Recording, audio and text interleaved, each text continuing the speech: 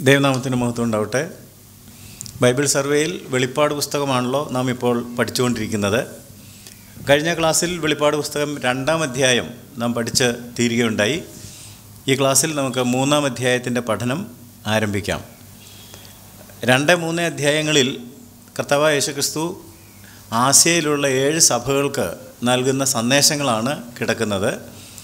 2-ാം അധ്യായത്തിൽ 4 സഭകൾക്ക് സന്ദേശങ്ങൾ നൽകുകയുണ്ടായി. എഫെസോസിലെ സഭ, സ്മുർണയിലെ സഭ, പെർഗമോസിലെ സഭ, തുയഥൈരയിലെ സഭ. ഈ 4 സഭകൾക്ക് നൽകിയ സന്ദേശങ്ങൾ നാം പരിശോധിച്ചു. എഫെസോസ് ഒരു അശ്രദ്ധമായ കെയർലെസ് ചർച്ച് എന്ന് വേണമെങ്കിൽ പറയാം. സ്മുർണ ക്രൗണ്ട് ചർച്ച്, കിരീടം ചൂടിയ സഭയായിരുന്നു. പെർഗമോസ് കോംപ്രമൈസിങ് ചർച്ച്, അല്ലെങ്കിൽ ലോകത്തോട് ഇണയെല്ലാപ്പിണ കൂടിയ സഭയാണ്. തുയഥൈര ദുഷിച്ച കറപ്റ്റഡ് ചർച്ച് ആയിരുന്നു എന്ന് നാം കണ്ടു. നമ്മൾ ഈ മാർക്കിട്ടൊക്കെ ഈ സഭകൾക്ക് ആദ്യം ഒരു ഇവാലുവേഷൻ നടത്തിയ കൂട്ടത്തിൽ ഈ 4 സഭകളിൽ പഠിച്ച സ്മുർണയ്ക്ക് 100% മാർക്കും ബാക്കിയുള്ളവർക്കെല്ലാം 50% മാർക്കുമാണ് കിട്ടിയതെന്നുള്ളതും ഓർക്കുന്നുണ്ടാകുമെന്ന് ഞാൻ കരുതുന്നു.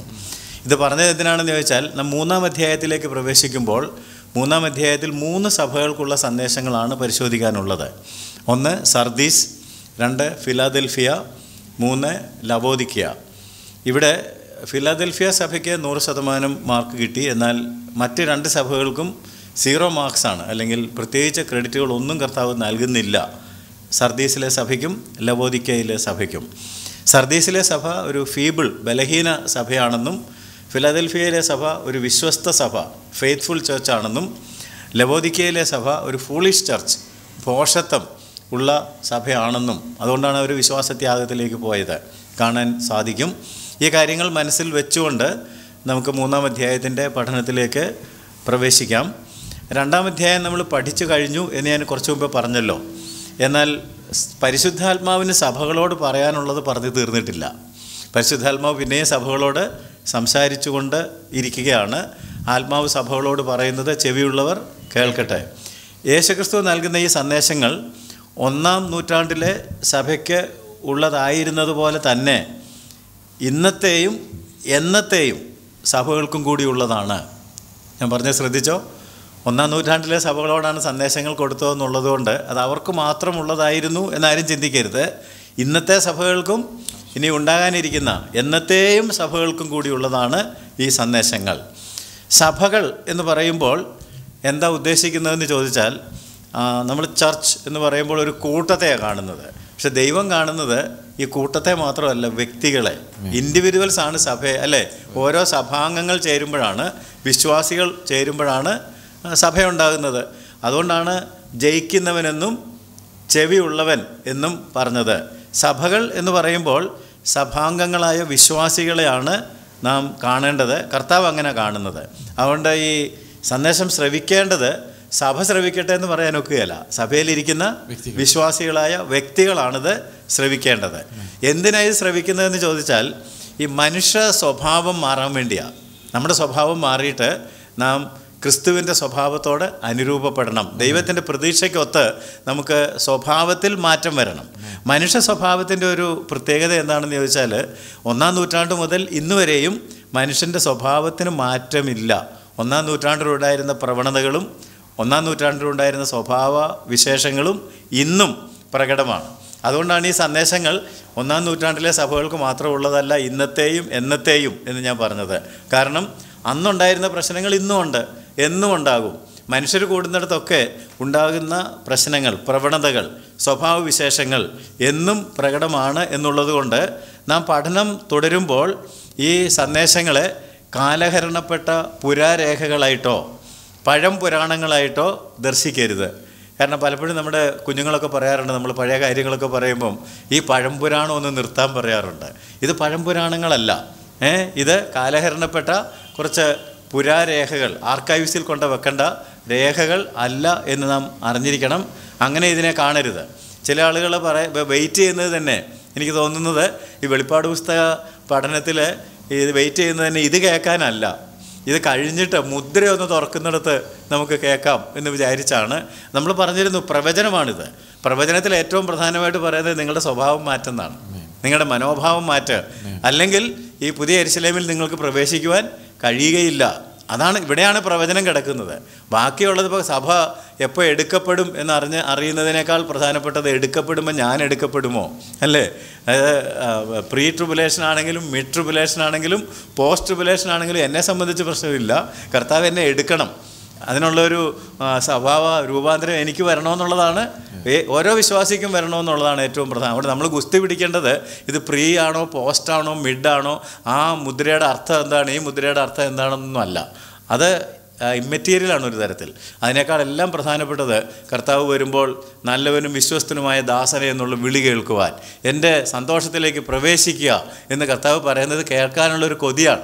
അല്ല, കർത്താവിൻ്റെ ഒരു പുഞ്ചിരി നമുക്ക് നേരെ ഉണ്ടാകുവാനുള്ളൊരാഗ്രഹമാണ് നമ്മുടെയൊക്കെ ഉള്ളിൽ ഉണ്ടാകേണ്ടത്. അതുകൊണ്ട് നാമാണ് മാറേണ്ടത്, അല്ലാതെ നാം ഈ അധ്യായങ്ങളാണ് ഏറ്റവും പ്രധാനമായിട്ട് പഠിക്കേണ്ടത് എന്നുള്ളത് കൊണ്ട് ഈ സന്ദേശങ്ങൾ നാം ശ്രവിക്കുമ്പോൾ അവ നാം നമ്മെ തന്നെ കാണേണ്ട കണ്ണാടികളാണ് എന്നാണ് ചിന്തിക്കേണ്ടത്. മനസ്സിലായി? യാക്കോബ് അപ്പോസ്തലൻ പറയുന്നുണ്ടല്ലോ, ഈ വചനം പ്രമാണിക്കാൻ ആഗ്രഹിക്കുന്ന ആളുകൾ മുഖം കണ്ണാടിയിൽ നോക്കുന്ന മനുഷ്യരോട് തുല്യരാണ്. യാക്കോബ് 1:23 നാം അങ്ങനെ വായിക്കുന്നത്, മുഖം കണ്ണാടിയിൽ നോക്കുന്നവരോട്. അപ്പോൾ നമ്മൾ ഈ വിവിധ സഭകൾക്കുള്ള സന്ദേശങ്ങൾ ശ്രവിക്കുമ്പോൾ അതൊരു കണ്ണാടിയാണ്, ദൈവവചനം കണ്ണാടിയാണ്.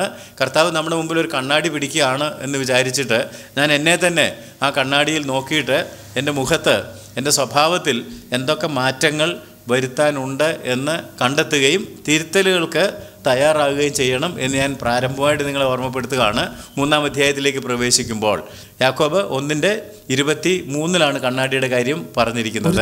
വചനം കേൾക്കുന്നവനെങ്കിലും ചെയ്യാത്തവനായിരുന്നാൽ അവൻ തൻ്റെ സ്വാഭാവിക മുഖം കണ്ണാടിയിൽ നോക്കുന്ന ആളോടൊക്കുന്നു. അപ്പോൾ ഇത് ചെയ്യുന്നവനാണെങ്കിലും ചെയ്യാത്തവനാണെങ്കിലും കണ്ണാടി വേണം കേട്ടോ, അല്ലേ? കണ്ണാടിയിൽ നോക്കിയിട്ട് ഞാൻ എന്നെ തന്നെ കണ്ടിട്ട് തിരുത്താൻ നമുക്ക് താല്പര്യമുണ്ടെങ്കിൽ നമ്മൾ ഓരോരുത്തരും ഒരു ദിവസം എത്ര പ്രാവശ്യം കണ്ണാടിയുടെ മുമ്പിൽ പോകുന്നു നമ്മുടെ പുറത്തെ ശരീരത്തെ നന്നാക്കാനായിട്ട്? അങ്ങനെയാണെങ്കിൽ ആത്മീയ കണ്ണാടിയാകുന്ന ദൈവവചനത്തിൻ്റെ മുമ്പിൽ നാം നിന്നിട്ട് നമ്മുടെ സ്വഭാവത്തിലും പെരുമാറ്റത്തിലും മനോഭാവങ്ങളിലും വരേണ്ടതായിട്ടുള്ള എല്ലാ മാറ്റങ്ങളും വരുത്തണം. അതിന് സ്നേഹപൂർവ്വം കർത്താവ് നമ്മളോട് ഈ സന്ദേശങ്ങൾ വഴി സംസാരിക്കുകയാണ് എന്ന് ഓർക്കുക.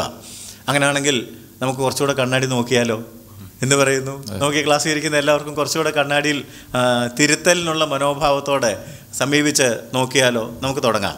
3-ാം അധ്യായത്തിൽ ഒന്നാമത് നാം കാണുന്നത് സർദീസിലെ സഭയുടെ ദൂതന് എഴുതുക എന്നാണ്. ആദ്യത്തെ 6 വാക്യങ്ങൾ 3-ാം അധ്യായത്തിൻ്റെ 1 മുതൽ 6 വരെയുള്ള വാക്യങ്ങൾ സർദീസിലെ സഭയ്ക്കുള്ള സന്ദേശമാണ്. നമുക്ക് ആ സന്ദേശം വായിച്ച് കേട്ടിട്ട് വിശദാംശങ്ങളിലേക്ക് പോകാം. സർദീസിലെ സഭയുടെ ദൂതന് എഴുതുക. ദൈവത്തിൻ്റെ 7 ആത്മാവും 7 നക്ഷത്രവും ഉള്ളവൻ അരുളി ചെയ്യുന്നത്, ഞാൻ നിന്റെ പ്രവൃത്തി അറിയുന്നു. ജീവനുള്ളവനെന്ന് നിനക്ക് പേരുണ്ട്, എങ്കിലും നീ മരിച്ചവനാകുന്നു. ഉണർന്നുകൊള്ളുക, ചാവാറായ ശേഷിപ്പുകളെ ശക്തീകരിക്കുക. ഞാൻ നിന്റെ പ്രവൃത്തി എൻ്റെ ദൈവത്തിൻ്റെ സന്നിധിയിൽ പൂർണ്ണതയുള്ളതായി കണ്ടില്ല. ആകയാൽ നീ പ്രാപിക്കുകയും കേൾക്കുകയും ചെയ്തത് എങ്ങനെയെന്ന് ഓർത്ത് അത് കാത്തുകൊള്ളുകയും മാനസാന്തരപ്പെടുകയും ചെയ്യുക. നീ ഉണരാതിരുന്നാൽ ഞാൻ കള്ളനെപ്പോലെ വരും. ഏത് നാഴികയ്ക്ക് നിന്റെ മേൽ വരും എന്ന് നീ അറിയുകയുമില്ല. എങ്കിലും ഉടുപ്പ് മലിനമാകാത്ത കുറേ പേർ സർദീസിൽ നിനക്കുണ്ട്. അവർ യോഗ്യന്മാരാകയാൽ വെള്ള ധരിച്ചും കൊണ്ട് എന്നോട് കൂടെ നടക്കും. ജയിക്കുന്നവൻ വെള്ളയുടുപ്പ് ധരിക്കും. അവൻ്റെ പേർ ഞാൻ ജീവപുസ്തകത്തിൽ നിന്ന് മായ്ച്ചു കളയാതെ എൻ്റെ പിതാവിൻ്റെ സന്നിധിയിലും അവൻ്റെ ദൂതന്മാരുടെ മുൻപിലും അവൻ്റെ പേർ ഏറ്റുപറയും. ആത്മാവ് സഭകളോട് പറയുന്നതെന്തെന്ന് ചെവിയുള്ളവൻ കേൾക്കട്ടെ. സർദീസിലെ ബലഹീന സഭയെക്കുറിച്ച് നാം പരിശോധിച്ച് തുടങ്ങുമ്പോൾ ഒന്നാമത് ഈ സർദീസിനെ നമുക്കൊന്ന് പരിചയപ്പെടാം. പുരാതന സർദീസ് എന്ന് പറയുന്നത് ലുദിയ എന്ന് പറയുന്ന സംസ്ഥാനത്തിൻ്റെ തലസ്ഥാനമായിരുന്നു. ലുദിയ നമ്മുടെയൊക്കെ മനസ്സിലൊരു ആളുടെ പേരായിട്ടാണ് ഇരിക്കുന്നത്. എന്നാൽ LYDIA ഇംഗ്ലീഷിൽ ലുദിയ എന്ന് പറയുന്നൊരു സംസ്ഥാനം ഉണ്ടായിരുന്നു ഏഷ്യയിൽ. ആ സംസ്ഥാനത്തിൻ്റെ തലസ്ഥാനമായിരുന്നു സർദീസ് എന്ന് പറയുന്നത്. ഈ സർദീസ് പട്ടണം വളരെ പ്രാധാന്യമുള്ള ഒരു പട്ടണമായിരുന്നു. അത് എഫേസോസിന് 50 മൈൽ കിഴക്കായിട്ടാണ് സ്ഥിതി ചെയ്തിരുന്നത്. എഫേസോസിനെ ഓർമ്മയുണ്ടല്ലോ, 50 മൈൽ കിഴക്കായിട്ടാണ്. നേരത്തെ നമ്മൾ പഠിച്ച ചില പട്ടണങ്ങൾ വടക്കും തെക്കുമായിരുന്നു എഫേസോസിൽ എന്നുള്ളത് ഓർക്കുന്നുണ്ടാവുമല്ലോ. ഇത് കിഴക്ക് ഭാഗത്തായിട്ടാണ് സ്ഥിതി ചെയ്തിരുന്നത്. ഈ പ്രത്യേക സ്ഥലത്ത് 5 സുപ്രധാന റോഡുകൾ വന്ന് സന്ധിക്കുന്നുണ്ടായിരുന്നു. 5 സുപ്രധാന റോഡുകൾ സന്ധിക്കുന്ന ഒരു പ്രത്യേക ജംഗ്ഷൻ എന്ന് വേണമെങ്കിൽ പറയാം, ഒരു കവലയാണ്. 5 റോഡുകൾ വന്ന് സന്ധിക്കുന്ന ഒരു സ്ഥലത്താണ് ഈ പട്ടണം സ്ഥിതി ചെയ്തിരുന്നത്. സർദീസ് ഒരു സൈനിക താവളവും അതുപോലെ തന്നെ ഒരു വ്യാപാര കേന്ദ്രവുമായിരുന്നു. 2 പ്രധാനപ്പെട്ട കാര്യങ്ങളാണ്, military centre as well as A commercial centre. ഇത് വ്യാപാര കേന്ദ്രവും അതുപോലെ തന്നെ സൈനിക കേന്ദ്രവും ആയിരുന്നതുകൊണ്ട് പെട്ടെന്ന് ആരും അവിടെ എത്തിച്ചേരാനായിട്ട് അവരുദ്ദേശിച്ചില്ല, അവരാഗ്രഹിച്ചില്ല. അതുകൊണ്ട് പെട്ടെന്ന് എത്തിച്ചേരാൻ കഴിയാത്ത ഒരു പീഠഭൂമി, ഉയർന്ന ഒരു നിരപ്പായ ഭൂമി, ഇൻഅക്സസിബിൾ പ്ലേറ്റോ എന്ന് ഇംഗ്ലീഷിൽ വേണമെങ്കിൽ പറയാം, നമുക്ക് ആർക്കും പെട്ടെന്ന് അങ്ങോട്ട് കടന്നു ചെല്ലാൻ കഴിയാത്ത തരത്തിൽ വളരെ ഉയരത്തിൽ നിരപ്പായ ഒരു ഭൂപ്രദേശം, ഒരു ഉന്നത തടം എന്ന് വേണമെങ്കിൽ പറയാം. ഈ സർദീസിൽ മിലിറ്ററി സെൻറ്റർ ഉണ്ടായിരുന്നത് കൊണ്ട് there was an acropolis, ഒരു കോട്ട ഉണ്ടായിരുന്നു. ആ കോട്ട വളരെ ഉയർന്ന ഒരു സ്ഥലത്താണ്. പ്രധാന പട്ടണം അല്ലെങ്കിൽ ഈ കോട്ട സ്ഥിതി ചെയ്തിരുന്നത് 5 റോഡുകൾ സന്ധിക്കുന്ന കാര്യം പറഞ്ഞല്ലോ, അവിടെ നിന്ന് 1500 അടി ഉയരത്തിലാണ് ഈ കോട്ട സ്ഥിതി ചെയ്തിരുന്നത്. അതുകൊണ്ട് പെട്ടെന്ന് ആർക്കും അവിടെ ചെല്ലാനോ പെട്ടെന്ന് ആർക്കും ഈ സ്ഥലം പിടിച്ചെടുക്കുവാനോ കഴിയുമായിരുന്നില്ല. an impregnable fortress എന്ന് വേണമെങ്കിൽ പറയാം. ആർക്കും പെട്ടെന്ന് കൈവെക്കാനും പിടിച്ചെടുക്കാനും കഴിയാത്ത തരത്തിൽ ഉയരത്തിൽ പണിതിരുന്ന ഒരു പീഠഭൂമിയിൽ പണിതിരുന്ന ഒരു പ്രത്യേക കോട്ടയും ഒരു മിലിറ്ററി സെൻറ്ററും അതിനോടൊപ്പം ഒരു വ്യാപാര കേന്ദ്രവും. എന്നാൽ അത് മാത്രമല്ല, ഇതൊരു മതകേന്ദ്രവും കൂടിയായിരുന്നു. വ്യാപാരമുള്ളിടത്ത് അതുപോലെ തന്നെ സൈനിക പ്രവർത്തനങ്ങളുള്ളിടത്ത് തീർച്ചയായിട്ടും ദൈവാരാധന പ്രധാനപ്പെട്ടൊരു കാര്യമായിട്ട് വരും. അതുകൊണ്ട് ഇതൊരു മത കേന്ദ്രവും കൂടി ആയിരുന്നു. പ്രധാനമായിട്ട് അവിടെ ആരാധിച്ചിരുന്നത് അർത്തമീസ് മഹാദേവിയാണ്. അർത്തമീസ്, വേർഷിപ്പ് ഓഫ് അർത്തമീസ് മഹാദേവി. വേദപുസ്തകത്തിൽ നമ്മൾ അർത്തമീസ് ദേവിയെ കാണുന്നത് ഓർമ്മയുണ്ടാവുമല്ലോ. എഫേസോസിലുള്ള ആളുകൾ അർത്തമീസ് ദേവിയെ ആരാധിച്ചിരുന്നതായിട്ട് അപ്പോസ്തല പ്രവൃത്തി 19-ാം അധ്യായത്തിൻ്റെ 23 മുതലുള്ള വാക്യങ്ങൾ നിങ്ങളെടുത്ത് വായിക്കണം കേട്ടോ. ഇപ്പോൾ ഞാൻ വായിപ്പിക്കുന്നില്ല. ആ വാക്യങ്ങൾ വായിച്ചാൽ എന്താണ് ഈ അർത്തമീസ് ദേവിയെ ആരാധിക്കുക എന്ന് ചോദിച്ചാൽ, പ്രകൃതി ആരാധനയുടെ ഒരു പ്രതീകമാണ് നേച്ചർ വേർഷിപ്പ് എന്ന് വേണമെങ്കിൽ പറയാം, നേച്ചർ കൾട്ട് എന്നും വേണമെങ്കിൽ പറയാം. പ്രകൃതി ആരാധനയുടെ ഒരു പ്രതീകമാണ് അർത്തമീസ്. പ്രകൃതിയിൽ നടക്കുന്ന മരണവും പുനർജന്മവും, നമ്മുടെ ഭാരതത്തിലൊക്കെ ആ ചിന്തയുണ്ട്, മരണം പുനർജന്മം അല്ലേ, റീബർത്ത്. അപ്പം idea of death and rebirth ഇതാണ് അവർ പ്രധാനമായിട്ട് ആധാരമാക്കിയിരുന്നത്. ആ ആശയത്തിൻ്റെ അടിസ്ഥാനത്തിൽ വളർന്നു വന്ന ഒരു ആരാധനാ കേന്ദ്രം. അപ്പോൾ ഇവിടെ എന്തൊക്കെ ഉണ്ടെന്നാണ് പറഞ്ഞത്? നമ്മളിപ്പോൾ പഠിച്ചുകൊണ്ടിരിക്കുന്ന സർദീസിനെ കുറിച്ച് ചിന്തിക്കുമ്പോൾ, സർദീസ് ഒന്നാമതൊരു സൈനിക കേന്ദ്രമാണ്. അവിടെ ഒരു കോട്ട ഉയർന്ന സ്ഥലത്തിൽ ആർക്കും എത്തിച്ചേരാൻ പറ്റാത്ത തരത്തിലുണ്ട്. അവിടെ ഒരു മതകേന്ദ്രമുണ്ട്. അർത്തമീസ് ദേവി ആരാധിക്കുന്ന ആളുകൾ, ക്ഷേത്രങ്ങൾ ഉണ്ടായിരുന്നു. കൂടാതെ ഇതൊരു വ്യാപാര കേന്ദ്രമാണെന്ന് പറഞ്ഞത് ഓർക്കുന്നുണ്ടാവുമല്ലോ. അപ്പോൾ വ്യാപാരപരമായിട്ട് നാം ചിന്തിക്കുമ്പോൾ അവിടെ പ്രധാനമായിട്ട് വൂളൻ ഗാർമെൻറ്റ്സ്, കമ്പിളി വസ്ത്ര നിർമ്മാണമാണ് പ്രധാനമായിട്ട് നടന്നിരുന്നത്. കമ്പിളി വസ്ത്ര നിർമ്മാണത്തിന് പേര് കേട്ട സ്ഥലമായിരുന്നു സർദീസ്. നമ്മൾ വായിച്ച സന്ദേശത്തിലേക്ക് വരികയാണെന്നുണ്ടെങ്കിൽ 3-ാം അധ്യായത്തിന് 4-5 വാക്യങ്ങൾ വായിക്കുമ്പോൾ യേശു പ്രത്യേകിച്ച് എടുത്ത് പറയുന്നത് ഉടുപ്പ് മലിനമാകാത്ത ചിലർ എന്ന് പറയുന്നത് ഓർക്കുന്നുണ്ടോ? യോഗ്യന്മാർ വെള്ള ധരിച്ചുകൊണ്ട് എന്നോടുകൂടെ നടക്കും, ജയിക്കുന്നവൻ വെള്ളയുടുപ്പ് ധരിക്കും. ഈ പ്രയോഗങ്ങളൊക്കെ കണ്ടോ? എങ്കിലും ഉടുപ്പ് മലിനമാകാത്ത കുറെ പേർ, ഉടുപ്പ് മലിനമാകാത്ത കുറെ പേർ, അവർ യോഗ്യന്മാരാകിയാൽ വെള്ള ധരിച്ചും കൊണ്ട്, യോഗ്യന്മാരായതുകൊണ്ട് വെള്ള ധരിച്ചുകൊണ്ട് ജയിക്കുന്നവൻ വെള്ളയുടുപ്പ് ധരിക്കും. അപ്പോൾ ഇത് എനിക്ക് തോന്നുന്നത് നമുക്കിതിൻ്റെ പിന്നെ അർത്ഥം എന്താണെന്ന് നമ്മൾ ഗുസ്തി പിടിക്കാൻ പോവാണ്. പക്ഷേ സർദീസുകാർക്ക് പെട്ടെന്ന് കാര്യം മനസ്സിലായി കാണും. കാരണം അവർ ഈ കമ്പിളി വസ്ത്രങ്ങൾ നിർമ്മിക്കുന്നവരും അവരുടെ വസ്ത്രം എപ്പോഴും വസ്ത്രം വെളുത്തതായിരിക്കണമെന്ന് പറഞ്ഞാൽ അവിടെ നമുക്കൊരു പ്രശ്നമുണ്ട് കേട്ടോ. നമ്മൾ വെളുത്തതെന്ന് പറഞ്ഞാൽ ഉടനെ വെള്ള നിറമായിരിക്കണമെന്നാണ് അല്ലേ പലപ്പോഴും പ്രതീക്ഷിക്കുന്നത്.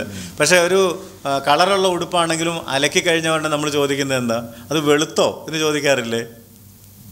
നിങ്ങളിപ്പോൾ എൻ്റെ കൂടെ ഉണ്ടോ? അത് വെളുത്തോ എന്ന് ചോദിച്ചാൽ അതിൻ്റെ അർത്ഥം എന്താ?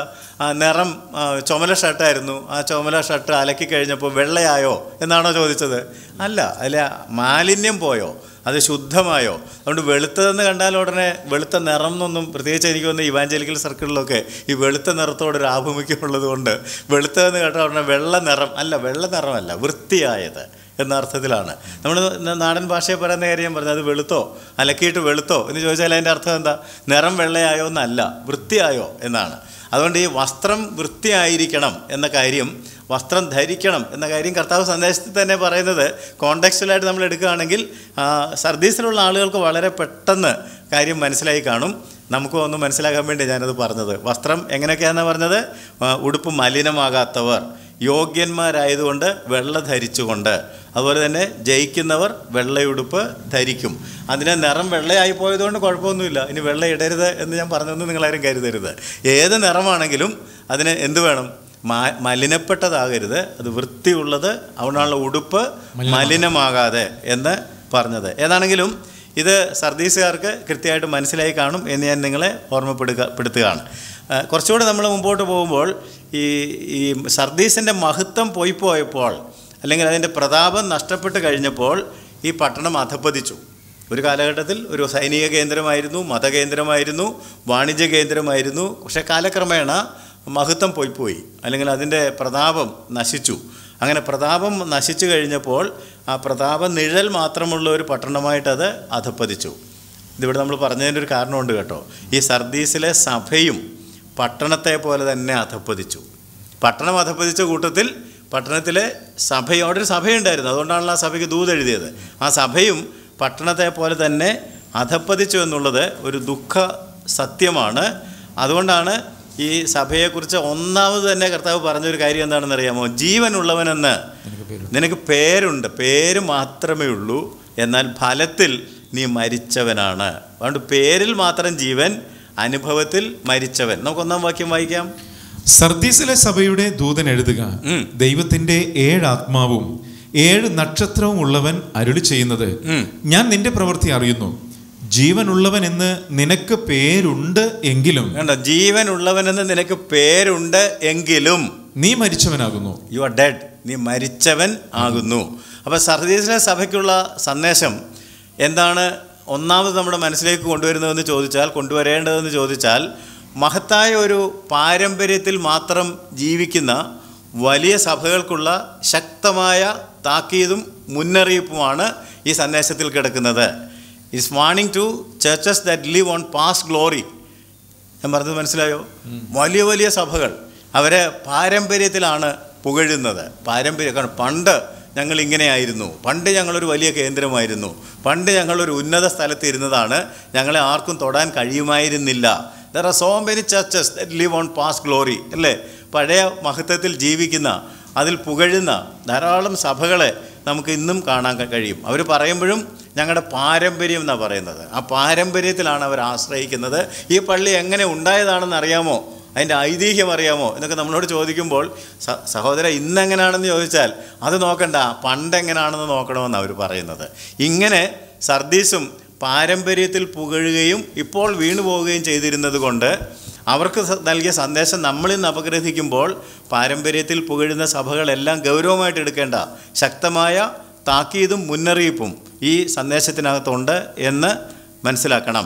ആനുകാലിക കാലഘട്ടത്തിലേക്ക് നാം വരുമ്പോൾ ജീവനെ സംബന്ധിച്ച് അപ്രസക്തം, എന്നാൽ മറ്റ് കാര്യങ്ങളിൽ പുകഴുന്ന പാരമ്പര്യ സഭകളുണ്ടല്ലോ, അല്ലേ? ജീവനുണ്ടോ എന്ന് ചോദിച്ചാൽ ജീവനില്ല. ആചാരങ്ങളുണ്ടോ, അനുഷ്ഠാനങ്ങളുണ്ടോ, പരിപാടികളുണ്ടോ, പള്ളിക്കെട്ടിടം എങ്ങനെ ഇരിക്കുന്നു, റാസയുണ്ടോ എന്നൊക്കെ ചോദിച്ചാൽ എല്ലാം ഇഷ്ടംമാതിരി ഉണ്ടെന്ന് അവർക്ക് പറയാനായിട്ട് സാധിക്കും. അപ്പോൾ പാരമ്പര്യത്തിൽ പുകഴുകയും ജീവനില്ലാതിരിക്കുകയും ചെയ്യുന്ന, പേരുണ്ട്, ജീവനുള്ളവനെന്ന് നിനക്ക് പേരുണ്ട്, എന്നാൽ യാതൊരു ആത്മീയ ചൈതന്യവും ഇല്ലാത്ത, ലൗകികമായിട്ട് അധപ്പതിച്ച് കിടക്കുന്ന പാരമ്പര്യത്തിൽ പുകഴുന്ന സഭകൾക്കുള്ള പ്രത്യേക മുന്നറിയിപ്പാണ് ഈ സഭ നൽകുന്നതെന്നുള്ളത് ഓർക്കുക. ആത്മീയ ശുശ്രൂഷകളെ നാം പരിശോധിക്കുകയാണെന്നുണ്ടെങ്കിൽ, ആത്മീയമായിട്ടുള്ള ശുശ്രൂഷകൾ നമ്മുടെ നാട്ടിൽ പല കാലങ്ങളിലൊക്കെ ഉണ്ടായിട്ടുണ്ടല്ലോ, ആഗോള വ്യാപകമായിട്ടുണ്ട്. അങ്ങനെയുള്ള ശുശ്രൂഷകളൊക്കെ പരിശോധിച്ചാൽ അത് 4 ഘട്ടങ്ങളിൽ കൂടി കടന്നു പോകും എന്ന് ഒരു ചിന്തകൻ വിലയിരുത്തിയിട്ടുണ്ട്. അത് വളരെ ശരിയാണെന്ന് എനിക്ക് തോന്നുന്നു. അത് നമ്മളൊന്ന് ചിന്തിക്കുന്നത് നല്ലതാണ്. ആത്മീയ ശുശ്രൂഷകൾ കടന്നു പോകുന്ന 4 ഘട്ടങ്ങൾ ഇങ്ങനെയാണ് അദ്ദേഹം അതിനെക്കുറിച്ച് പറഞ്ഞിരിക്കുന്നത്. A man, A movement, A machine and then A monument. മനസ്സിലായോ? ഒരു മനുഷ്യൻ, ഒരു മുന്നേറ്റം, ഒരു യന്ത്രം, ഒരു ചരിത്ര സ്മാരകം. ഞാനിത് കുറച്ചുകൂടെ വിവരിക്കുകയാണെങ്കിൽ, ഒരു മനുഷ്യൻ ഒരു ദർശനം പ്രാപിച്ചിട്ട് ശക്തമായ ഒരു മുന്നേറ്റം ഉണ്ടാകുന്ന ഒരു പ്രസ്ഥാനത്തിന് തുടക്കം കുറിക്കുന്നു. ആ പ്രസ്ഥാനം എല്ലാവരെയും ആകർഷിക്കുന്നു, ആളുകൾ അതിലേക്ക് ഒഴുകി വരുന്നു. ഒരേ താളത്തിൽ പ്രവർത്തിച്ചു കൊണ്ടിരിക്കുന്ന ഒരു യന്ത്രമായിട്ട് കുറേ കഴിയുമ്പോൾ അത് അധപ്പതിക്കുന്നു. പിന്നീട് അതൊരു ചരിത്ര സ്മാരക ചിഹ്നമായിട്ട് അധപ്പതിക്കുന്നു. ഞാൻ കുറച്ചുകൂടെ വിവരിക്കുകയാണെന്നുണ്ടെങ്കിൽ, ദർശനം ലഭിച്ച ചില ആളുകളുണ്ട്, ഇല്ലേ? ദർശനം ലഭിച്ച ചില ആളുകൾ ചില സഭകൾ സ്ഥാപിച്ചിട്ടുണ്ട്, ചില ശുശ്രൂഷകൾ തുടങ്ങിയിട്ടുണ്ട്. അവരൊരു പുത്തൻ ഉണർവിന് തുടക്കം കുറിക്കുന്നു. ആ പുത്തൻ ഉണർവ് അതിശക്തമായിട്ട് പ്രചരിക്കുന്നു. എന്നാൽ കുറച്ച് നാളുകൾ കഴിയുമ്പോൾ ആ ശക്തമായിട്ടുണ്ടായ മുന്നേറ്റം, ദർശനം ലഭിച്ച മനുഷ്യൻ അദ്ദേഹത്തിൻ്റെ പ്രവർത്തന ഫലമായിട്ട് ശക്തമായ ഒരു മുന്നേറ്റം, ആ മുന്നേറ്റം കുറച്ചുകൂടെ കഴിയുമ്പോൾ എന്ന് പറഞ്ഞാൽ ഒന്നാം തലമുറ കഴിയുമ്പോൾ മിക്കവാറും അങ്ങനെ സംഭവിക്കുന്നത്, ആ ദർശനം ലഭിച്ച ആളോടുകൂടെ ചേർന്ന് നിന്ന ആളുകളാണ് ഈ ഒന്നാം തലമുറ എന്ന് പറയുന്നത്. ആ ഒന്നാം തലമുറ ഇല്ലാതാകുമ്പോഴേക്ക് ഇത് ബുദ്ധിശൂന്യമായ യാന്ത്രികമായ ഒരു പ്രവർത്തനം, കാര്യങ്ങളൊക്കെ ഇങ്ങനെ യാന്ത്രികമായിട്ട് പ്രവർത്തിച്ചു പോകുന്നുണ്ടെന്ന് മാത്രമേ ഉള്ളൂ. കുറച്ചുകൂടെ കഴിയുമ്പോൾ മറ്റുള്ളവർക്ക് കണ്ട് രസിക്കാൻ മാത്രമുള്ള ഒരു ചരിത്ര സ്മാരകം, സന്ദർശിക്കാൻ പലരും വരും. ഇങ്ങനെ ഒരു സഭയെക്കുറിച്ച് കേട്ടിട്ടുണ്ടല്ലോ, ഇങ്ങനെ ഒരു പ്രവർത്തനത്തെക്കുറിച്ച് അപ്പോൾ അവിടെ ഉള്ളവർ പറയും അത് ശരിയാണ്, പക്ഷെ അത് തുടങ്ങിയ ആളുള്ളപ്പോൾ ഉണ്ടായിരുന്നു, ഇപ്പം അങ്ങനെയൊന്നുമില്ല, ഇപ്പം ഇങ്ങനെയാണെന്ന് പറയും. ഞാൻ പറഞ്ഞത് നിങ്ങൾക്ക് മനസ്സിലായെന്ന് വിചാരിക്കുന്നു. അപ്പോൾ സർദീസ് ഇതിൽ ഏത് ഘട്ടത്തിലാണെന്ന് ചോദിച്ചാൽ ഏത് ഘട്ടത്തിലാണ്? 4-ാം ഘട്ടത്തിലാണ്. ദർശനം ലഭിച്ച ആളും അവിടെ മുന്നേറ്റം നടത്തിയ ആളുകളും ഒക്കെ പോയി. ഇപ്പോൾ യാന്ത്രികമായിട്ട് പ്രവർത്തിക്കുന്നുണ്ട്. ആളുകൾക്ക് നോക്കിയാൽ ഇതിനെ ഒരു സ്മാരക ചിഹ്നമായിട്ട് മാത്രം കാണാം. അപ്പോൾ ഈ 4-ാം ഘട്ടത്തിൽ ഒരു മോണുമെൻ്റായിട്ട് മാത്രം ഇരിക്കുന്ന സഭ. അപ്പോൾ പിന്നെ ഇനി ഇതിനെക്കുറിച്ച് പഠിക്കണോ? നമുക്ക് ഇത് പഠിച്ചിട്ട് തന്നെ കാര്യമില്ല എന്ന് നിങ്ങൾ ചിന്തിക്കുന്നുണ്ടെങ്കിൽ, കർത്താവായ യേശുക്രിസ്തു അങ്ങനെ ആരെയും തള്ളിക്കളയുന്നില്ല. യേശുക്രിസ്തു പറയുന്നത് പ്രത്യാശ ഉണ്ടെന്നാണ്, അല്ലേ? നമ്മൾ ആ ലെറ്റർ അല്ലെങ്കിൽ ആ സന്ദേശം അപഗ്രഥിക്കുമ്പോൾ സാധാരണ ചെയ്യുന്ന രീതിയിൽ കർത്താവ് തന്നെ പരിചയപ്പെടുത്തുന്നു, അല്ലേ? അവരുടെ നന്മ എന്തെങ്കിലും ഉണ്ടെങ്കിൽ അത് പറയുന്നു, എന്നിട്ട് തിരുത്താൻ പറയുന്നു. അങ്ങനെയുള്ള ഒരു പഠന രീതിയാണല്ലോ ഇതിനകത്ത് നമ്മൾ അനുവർത്തിക്കുന്നത്. അപ്പോൾ കർത്താവ് തന്നെ പരിചയപ്പെടുത്തുന്ന ഭാഗത്തേക്ക് വരികയാണെങ്കിൽ പ്രത്യാശയുണ്ട്. നിനക്ക് ജീവൻ ഇല്ലെങ്കിലും നിന്നെക്കുറിച്ച് പ്രത്യാശ ഉണ്ടെന്നാണ് കർത്താവ് പറയുന്നത്. നമുക്ക് 1-ാം വാക്യം വീണ്ടും വായിക്കാം. സർദീസിലെ സഭയുടെ ദൂതൻ എഴുതുക, ദൈവത്തിന്റെ 7 ആത്മാവും 7 നക്ഷത്രവും ഉള്ളവൻ അരുളി ചെയ്യുന്നത്, ഞാൻ നിന്റെ പ്രവൃത്തി അറിയുന്നു. ജീവനുള്ളവനെന്ന് നിനക്ക് പേരുണ്ട് എങ്കിലും നീ മരിച്ചവനാകുന്നു. ഉണർന്നുകൊള്ളുക, ചാവാറായ ശേഷിപ്പുകളെ ശക്തീകരിക്കുക. വാക്യം കേട്ടല്ലോ. പ്രത്യാശ ഉണ്ട് എന്ന് ഞാൻ പറഞ്ഞത് എന്തുകൊണ്ടാണ് എന്ന് ചോദിച്ചാൽ, സഭയുടെ തല ക്രിസ്തുവാണ്. യഥാർത്ഥ സഭയുടെ തല കർത്താവായ യേശു ക്രിസ്തുവാണ്. പുതുജീവൻ കൊണ്ടുവരുവാൻ യേശുവിന് കഴിയും. കാരണം നമ്മൾ 1-ാം അധ്യായത്തിൽ പഠിച്ചൊരു വാക്യമുണ്ട്, 1:18, ഓർക്കുന്നുണ്ടോ? അവൻ മരിച്ചവനായിരുന്നു, എന്നാൽ ഇതാ എന്നേക്കും ജീവിച്ചിരിക്കുന്നു. മരണത്തിന്റെയും പാതാളത്തിന്റെയും താക്കോൽ അവന്റെ കൈവശമാണ്. 1:18 ഒന്ന് വായിച്ചേട്ടെ. ഞാൻ മരിച്ചവനായിരുന്നു, അവൻ പറയുകയാണ്, ഞാൻ മരിച്ചവനായിരുന്നു, എന്നാൽ ഇതാ എന്നേക്കും ജീവിച്ചിരിക്കുന്നു. എന്റെ അർത്ഥം ഇനി മരിക്കുകയല്ല, ഞാൻ മരിച്ചവനായിരുന്നു, എന്നാൽ ഇതാ എന്നേക്കും ജീവിച്ചിരിക്കുന്നു. മരണത്തിന്റെയും പാതാളത്തിന്റെയും താക്കോൽ എന്റെ കൈവശമുണ്ട്. അവൻ മരിച്ചാലും ജീവിപ്പിക്കുവാൻ കഴിയുന്ന ഒരു കർത്താവ്, പ്രത്യാശ നൽകുന്ന ഒരു കർത്താവാണ് നമ്മുടെ കർത്താവ്. മാത്രമല്ല, റോമാലേഖനം 6-ാം അധ്യായത്തിൻ്റെ 9-ാം വാക്യം വായിക്കുമ്പോൾ യേശു ക്രിസ്തുവിനെ കുറിച്ച് പറയുകയാണ്, ക്രിസ്തുയേശു മരിച്ചവൻ, അവൻ മരിച്ചിട്ട് ഉയർത്തെഴുന്നേറ്റവൻ. അവൻ മരിച്ചിട്ട് ഉയർത്തെഴുന്നേറ്റിരിക്കയാൽ ഇനി മരിക്കുകയില്ല, ഇനി മരണത്തിന് അവൻ്റെ മേൽ കർത്തൃത്വം ഇല്ല. ക്രിസ്തു മരിച്ചിട്ട് ഉയർത്തെഴുന്നേറ്റിരിക്കുകയാണ്. ക്രിസ്തു മരിച്ചിട്ട് ഉയർത്തെഴുന്നേറ്റിരിക്കയാൽ ഇനി മരിക്കയില്ല, മരണത്തിന് അവന്റെ മേൽ ഇനി കർത്തൃത്വവുമില്ല. അപ്പൊ അങ്ങനെയുള്ള ഒരുത്തനാണ് ഈ സഭയുടെ തലവനായിട്ടിരിക്കുന്നത് കേട്ടോ. അതുകൊണ്ട് ജീവനുള്ളവനെന്ന് പേരുണ്ട്, നിനക്ക് ജീവൻ ഇല്ല എന്ന് പറഞ്ഞാലും പ്രത്യാശയുണ്ടെന്ന്. കാരണം ഈ തലപ്പത്തിരിക്കുന്ന ആള് മരണത്തെ ജയിച്ചവനാണ്. മരണത്തിൻ്റെയും പാതാളത്തിൻ്റെയും താക്കോൽ അവൻ്റെ കയ്യിലാണ് ഇരിക്കുന്നത്. അവൻ സഭയുടെ തലയായി ഇരിക്കുന്നിടത്തോളം മരിച്ചവർക്കും പ്രത്യാശയുണ്ട്. മരിച്ചവരൊക്കെ പോയി, ഇനി ഒരു പ്രത്യാശയും ഇല്ല എന്നല്ല. ലാസറിനെ കുറിച്ച് ചിന്തിക്കുക. കർത്താവ് യേശു ജീവിച്ചിരുന്ന കാലഘട്ടത്തിൽ തന്നെ ലാസർ മരിച്ചു. 4 നാൾ കഴിഞ്ഞിട്ട് ഒരു ചരിത്ര സ്മാരകമായിട്ട് അവൻ്റെ കല്ലറ മാറുകയാണ്. അങ്ങനെ ചരിത്ര സ്മാരകമായിട്ട് കല്ലറ മാറിയപ്പോഴും കർത്താവ് വന്നിട്ട് പറയുകയാണ്, പ്രത്യാശയുണ്ട്, അവൻ മരിച്ചിട്ടില്ല, ലാസറെ പുറത്തു വരിക എന്ന് കർത്താവ് വിളിച്ചത് ഓർക്കുന്നുണ്ടോ? അങ്ങനെയാണെങ്കിൽ മരിച്ച് 4 ദിവസം കഴിഞ്ഞാലും പ്രത്യാശയുണ്ട്. അങ്ങനെയാണ് നമ്മുടെ കർത്താവിൻ്റെ പ്രത്യേകത. റോമാലേഖനം നിങ്ങൾക്ക് പരിചയമുണ്ടെങ്കിൽ, റോമാലേഖനം 15:13 ദൈവത്തെക്കുറിച്ച് പറയുന്നത് പ്രത്യാശ നൽകുന്ന ദൈവം. ദൈവത്തിൻ്റെ ഒരു പേരാണ് കേട്ടോ.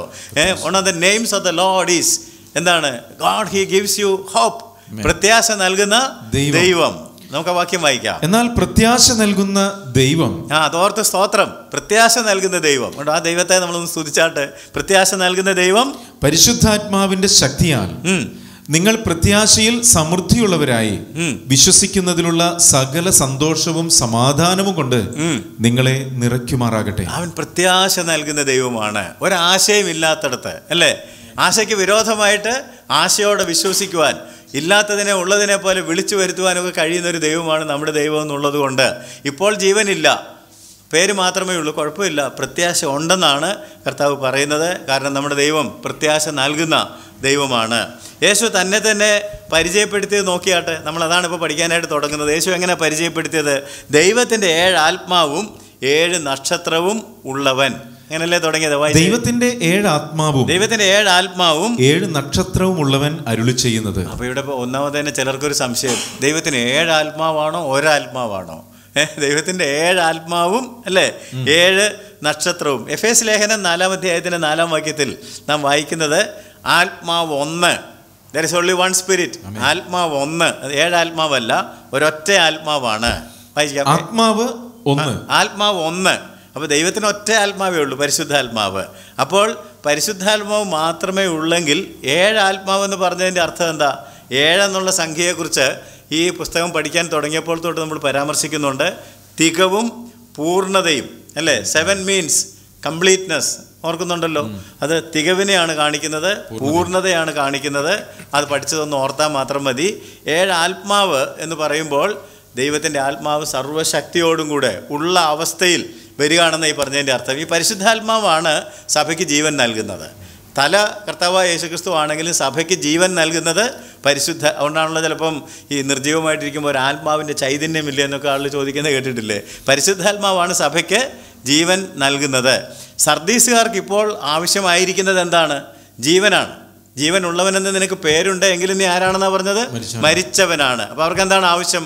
അവർക്കിപ്പോൾ ആവശ്യമായിരിക്കുന്നത് ജീവനാണ്. ദൈവത്തിൻ്റെ തികവുള്ളതും പൂർണ്ണതയുള്ളതുമായ ആത്മാവ് 7 ദീപങ്ങളായി ദൈവസിംഹാസനത്തിന് മുമ്പിൽ ജ്വലിച്ചുകൊണ്ടിരിക്കുകയാണ്. ആ ആത്മാവിന് ജീവൻ കൊടുക്കാൻ കഴിയും. 4-ാം അധ്യായം, വെളിപ്പാട് 4-ാം അധ്യായത്തിൻ്റെ 5-ാം വാക്യം, 5-ാം അധ്യായത്തിൻ്റെ 6-ാം വാക്യവും വായിച്ചാൽ ഈ പരിശുദ്ധാത്മാവിനെ ചിത്രീകരിച്ചിരിക്കുന്നത് നമുക്ക് ഉൾക്കാഴ്ച പകരേണ്ടതാണ്. സിംഹാസനത്തിൽ നിന്നും മിന്നലും നാദവും ഇടിമുഴക്കവും പുറപ്പെടുന്നു. ദൈവത്തിന്റെ 7 ആത്മാക്കളായ 7 ദീപങ്ങൾ കണ്ടോ? 7 ആത്മാക്കളായ 7 ദീപങ്ങൾ സിംഹാസനത്തിന്റെ മുൻപിൽ ജ്വലിച്ചുകൊണ്ടിരിക്കുന്നു. അപ്പോൾ 7 ആത്മാക്കളായ 7 ദീപങ്ങൾ എന്ന് പറഞ്ഞാൽ പൂർണ്ണ ശക്തിയോടെ ദൈവത്തിൻ്റെ പരിശുദ്ധാത്മാവ് ദൈവസിംഹാസനത്തിന്റെ മുമ്പിൽ ജ്വലിച്ചുകൊണ്ടിരിക്കുന്നു. 5-ാം അധ്യായത്തിന്റെ 6-ാം വാക്യത്തിൽ ഞാൻ സിംഹാസനത്തിന്റെയും 4 ജീവികളുടെയും നടുവിലും മൂപ്പന്മാരുടെ മധ്യത്തിലും ഒരു കുഞ്ഞാട് അറുക്കപ്പെട്ടതുപോലെ നിൽക്കുന്നത് കണ്ടു. അതിന് 7 കൊമ്പും സർവ്വഭൂമിയിലേക്കും അയച്ചിരിക്കുന്ന 7 ദൈവാത്മാക്കളായ 7 കണ്ണുമുണ്ട്. അപ്പോൾ 7 ആത്മാക്കൾ 7 കണ്ണ് എന്നൊക്കെ പറഞ്ഞത് നാം വായിച്ച് കേട്ടല്ലോ. അപ്പോൾ 7 ജ്വലനം എന്നൊക്കെ പറഞ്ഞതിൻ്റെ അർത്ഥം എന്താണെന്ന് ചോദിച്ചാൽ കംപ്ലീറ്റ്നെസ്, പൂർണ്ണതയുണ്ട്, തികവുണ്ട്, അതിനകത്ത് ഒരല്പം പോലും കുറവില്ല എന്നാണ്. ഈ ആത്മാവ് ദൈവസഭയിലേക്ക് കടന്നു വരുമ്പോൾ നിർജീവ സഭയ്ക്ക് എന്തുണ്ടാകും? ജീവനുണ്ടാകും. ആദിമസഭ എങ്ങനെയാണ് തുടങ്ങിയതെന്നുള്ളതെന്ന് ഓർത്താൽ മതി. സഭ തുടങ്ങിയെടുത്ത് തന്നെ ആരുണ്ടായിരുന്നു? പരിശുദ്ധാത്മാവ് ഉണ്ടായിരുന്നു. പരിശുദ്ധാത്മാവിൻ്റെ വരവോടുകൂടിയാണ് സഭ തുടങ്ങിയതെങ്കിൽ ജീവനില്ലാത്ത സഭകളിലേക്ക് പരിശുദ്ധാത്മാവിൻ്റെ ഒരു നിറവ് കടന്നു വന്നാൽ നമുക്ക് അവിടെ ജീവൻ വ്യാപരിക്കുന്നത് കാണാൻ കഴിയും. ചിന്തിക്കുക, ഒരു സർക്കസ് കമ്പനിയെക്കുറിച്ച് ചിന്തിക്കുക. ഒരു സർക്കസ് കമ്പനിക്ക് അവിടെ കാണാൻ വരുന്ന ആളുകളെ രസിപ്പിക്കാൻ കഴിയും, അവരെ പിടിച്ചിരുത്താൻ കഴിയും, അവരെ അമ്പരപ്പിക്കാനായിട്ട് കഴിയും, ഇല്ലേ? നിങ്ങൾ ആരെങ്കിലും സർക്കസ് കണ്ടിട്ടുണ്ടെങ്കിൽ സർക്കസിൻ്റെ പിക്ചേഴ്സോ സർക്കസോ പോയി കണ്ടാൽ ആളുകളെ രസിപ്പിക്കുന്നു, അവരെ പിടിച്ചിരുത്തുന്നു, അവരെ അമ്പരപ്പിക്കുന്നു, ആളുകൾ ആരാധിക്കാൻ വരെ തുടങ്ങും. എന്നാൽ ഒരു മൃതശരീരത്തെ സർക്കസ് കമ്പനി കൊണ്ട് കൊടുത്തിട്ട് ഇതിനെ ഒന്ന് ജീവൻ നൽകി ഉയർപ്പിക്കാമോ? ഇത്രയൊക്കെ കാര്യങ്ങൾ നിങ്ങൾ ചെയ്തില്ലേ? നിങ്ങൾ എൻ്റെ കൂടെ ഉണ്ടോ? സർക്കസ് കമ്പനിക്കാരാ, നിങ്ങൾ ഇത്രയൊക്കെ അമ്പരപ്പിക്കുന്ന കാര്യങ്ങളൊക്കെ ചെയ്തില്ലേ? രസിപ്പിച്ചില്ലേ? ഞങ്ങളെ സന്തോഷിപ്പിച്ചില്ലേ? ഞങ്ങളെ പിടിച്ചിരുത്തിയില്ലേ? ഈ മൃതശരീരം ഒന്ന് ജീവിപ്പിച്ച് തരാമോ എന്ന് ചോദിച്ചാൽ അവരെന്ത് പറയും? ഇമ്പോസിബിൾ, ഞങ്ങളെ കൊണ്ടത് കഴിയുക. ഇതുപോലെയാണ് ഇന്ന് നിർജീവ സഭകളിൽ നടക്കുന്നതെന്ന് ഞാൻ നിങ്ങളെ ഓർമ്മപ്പെടുത്തുകയാണ്. മനസ്സിലായോ? നിർജീവ സഭകളിൽ എന്താ നടക്കുന്നത്? ആളുകളെ രസിപ്പിക്കുന്നുണ്ട്, ആളുകളെ പിടിച്ചിരുത്തുന്നുണ്ട്, ആളുകളെ അമ്പരപ്പിക്കുന്നുണ്ടോ, എന്തൊക്കെ സംഭവിക്കുന്നതൊക്കെ വേണമെങ്കിൽ നമുക്ക് തോന്നാം. ആ തരത്തിലുള്ള അമ്പരപ്പിക്കുന്ന, പിടിച്ചിരുത്തുന്ന, രസിപ്പിക്കുന്ന, എൻ്റർടൈനിങ്, നമ്മളെ വളരെയധികം എൻ്റർടൈൻ ചെയ്യുന്ന ഒരുപാട് കാര്യങ്ങൾ നിർജീവ സഭകളിലൊക്കെ നടക്കുന്നുണ്ട്. എന്നാൽ ഓരോ സഭയ്ക്കും ജീവൻ കൊണ്ടുവരുവാൻ കഴിയുന്നില്ല. കർത്താവ് നോക്കിയിട്ട് പറയുകയാണ്, നിൻ്റെ പാരമ്പര്യവും നിൻ്റെ പുകഴിലും ഒക്കെ കൊള്ളാം, പക്ഷേ നിനക്ക് ജീവനില്ല. നിനക്ക് ജീവനുള്ളവനെന്ന് പേരുണ്ട്, നീ മരിച്ചവനാകുന്നു. അതുകൊണ്ട് രസിപ്പിച്ചത് കൊണ്ടോ ഉത്തേജിപ്പിച്ചത് കൊണ്ടോ അമ്പരപ്പിച്ചത് കൊണ്ടോ ഒന്നും, ഇതൊക്കെയാണ് ഇന്ന് സഭകൾ ചെയ്തുകൊണ്ടിരിക്കുന്നത്. നിങ്ങൾ ചിന്തിച്ച് നോക്ക്, ഇന്ന് മിക്ക സഭകളും ഇതൊക്കെയാണ് ചെയ്യുന്നത്. ആളുകളെ പിടിച്ചിരുത്തുന്നു, അത്ഭുതകരമായ കാര്യങ്ങളൊക്കെ കാണിക്കുന്നു. ആ പള്ളിയൊക്കെ നിർമ്മിച്ചിരിക്കുന്നത് തന്നെ കണ്ടാൽ നമ്മളവിടെ ചെല്ലുമ്പോൾ തന്നെ അത്ഭുതപ്പെട്ടു പോകും. ഇങ്ങനെ ഒരു പള്ളിയോ, ഇത്ര അധികം അലങ്കാരങ്ങളോ എന്നൊക്കെ വെച്ച് നമ്മൾ അത്ഭുതപ്പെട്ടു പോവുകയല്ലേ. ഇപ്പം ഇവാഞ്ചലിക്കൽ ചർച്ചസ് പോലും അങ്ങനെ ആയിട്ടുണ്ട്. ഇവാഞ്ചലിക്കൽ എന്ന് പറഞ്ഞാൽ കേരളത്തിലെ സെൻറ്റ് തോമസ് ഇവാഞ്ചലിക്കൽ ചർച്ചിനെ കുറിച്ചല്ല പറയുന്നത്. സുവിശേഷ വിഹിത സഭകൾ പോലും അമ്പരപ്പിക്കുന്ന കെട്ടിടങ്ങൾ, അമ്പരപ്പിക്കുന്ന പരിപാടികൾ, എന്തെല്ലാം കാര്യങ്ങൾ അവിടെ കയറുമ്പോൾ തന്നെ ഒരു പ്രത്യേക അന്തരീക്ഷം ഒക്കെ സൃഷ്ടിക്കുന്ന തരത്തിലൊക്കെ ഉത്തേജിപ്പിക്കുന്നു, പിടിച്ചിരുത്തുന്നു, ആശ്ചര്യപ്പെടുത്തുന്നു ഒക്കെ ശരിയാണ്. പക്ഷേ no man-made programme can ever bring life to A dead church. എന്തെല്ലാം പരിപാടികൾ നമ്മൾ ആവിഷ്കരിച്ചാലും നിർജീവ സഭയ്ക്ക് ജീവൻ കൊണ്ടുവരുവാൻ പരിശുദ്ധാത്മാവിന് മാത്രമേ കഴിയുള്ളൂ, കർത്താവിന് മാത്രമേ കഴിയുള്ളൂ എന്ന് അറിഞ്ഞിരിക്കണം. ഞാൻ കുറച്ച് മുമ്പേ പറഞ്ഞിരുന്നു, സഭയുടെ ജനനത്തെക്കുറിച്ച് ചിന്തിക്കുക. അപ്പോസ്തല പ്രവൃത്തി 2-ാം അധ്യായത്തിലേക്ക് പോയി സഭയുടെ ജനനത്തെക്കുറിച്ച് ചിന്തിച്ചാൽ, പെന്തക്കോസ്ത് നാളിൽ പരിശുദ്ധാത്മാവ് ഇറങ്ങി വന്നപ്പോഴാണ് സഭകളിൽ ജീവൻ, അല്ലെങ്കിൽ സഭയിൽ ജീവൻ വ്യാപരിക്കാനായിട്ട് തുടങ്ങിയത്. അവിടെയാണ് ആത്മീയ ജീവൻ ആരംഭിച്ചത്. എന്നാൽ അവിടെ നമ്മൾ ഗ്രഹിക്കേണ്ട ഒരു കാര്യം, ജീവൻ ആത്മാവിൽ നിന്നാണ് വരുന്നത്. അതുകൊണ്ടാണ് ആത്മാവിൽ ജനിക്കണം എന്ന് പറഞ്ഞത്. ജീവൻ വരുന്നത് ആത്മാവിൽ നിന്നാണ്. ആത്മ ചൈതന്യം ഇല്ലാത്തിടത്താണ് നിർജീവത.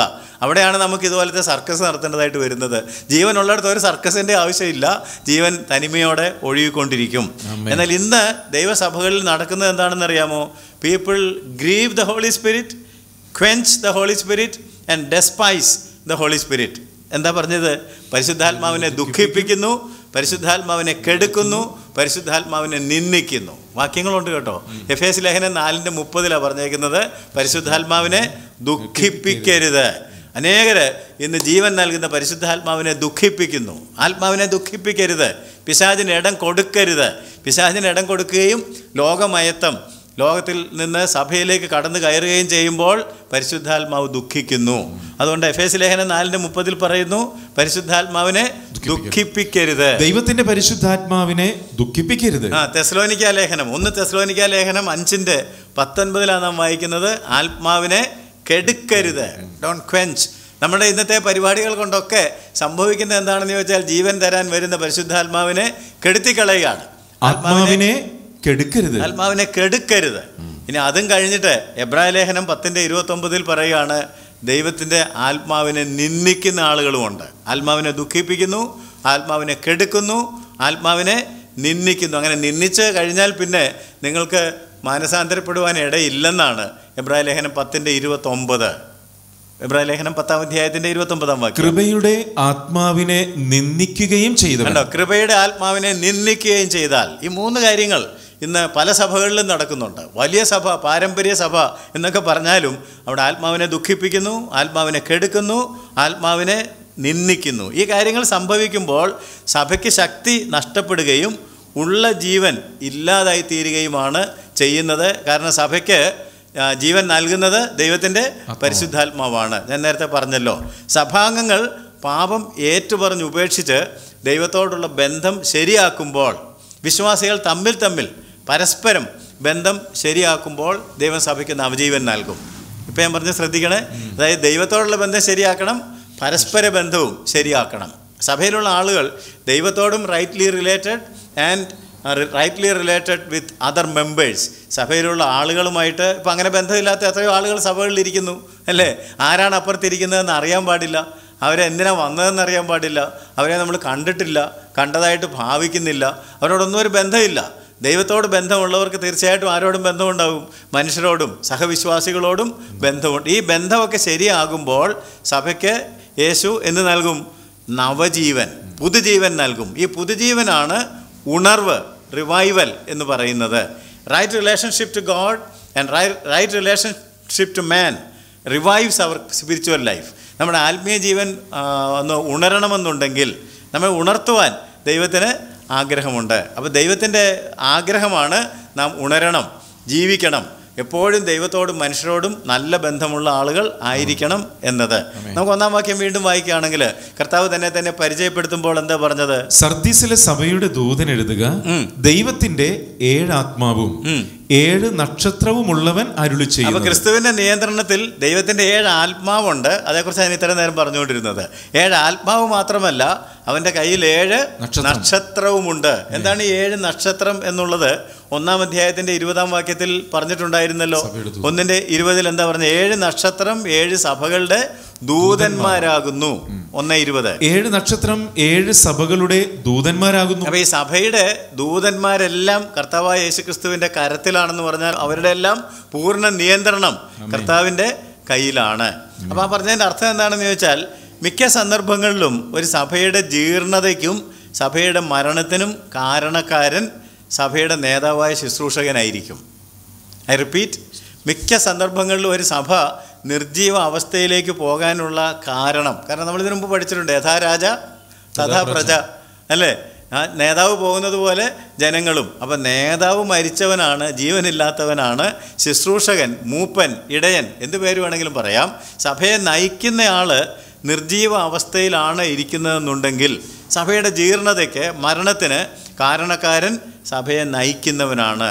എന്നാൽ സഭയുടെ നാഥനായ കർത്താവ് ചിലപ്പോൾ അങ്ങനെയുള്ളൊരു നേതാവിനെ നീക്കി ആ സ്ഥാനത്തെ ജീവനുള്ളൊരു നേതാവിനെ കൊണ്ടുവരും, നിയമിക്കും. അങ്ങനെ നിയമിക്കുമ്പോഴായിരിക്കും സഭയ്ക്ക് ജീവൻ പകരാനായിട്ട് കർത്താവിന് എളുപ്പം. മനസ്സിലായോ?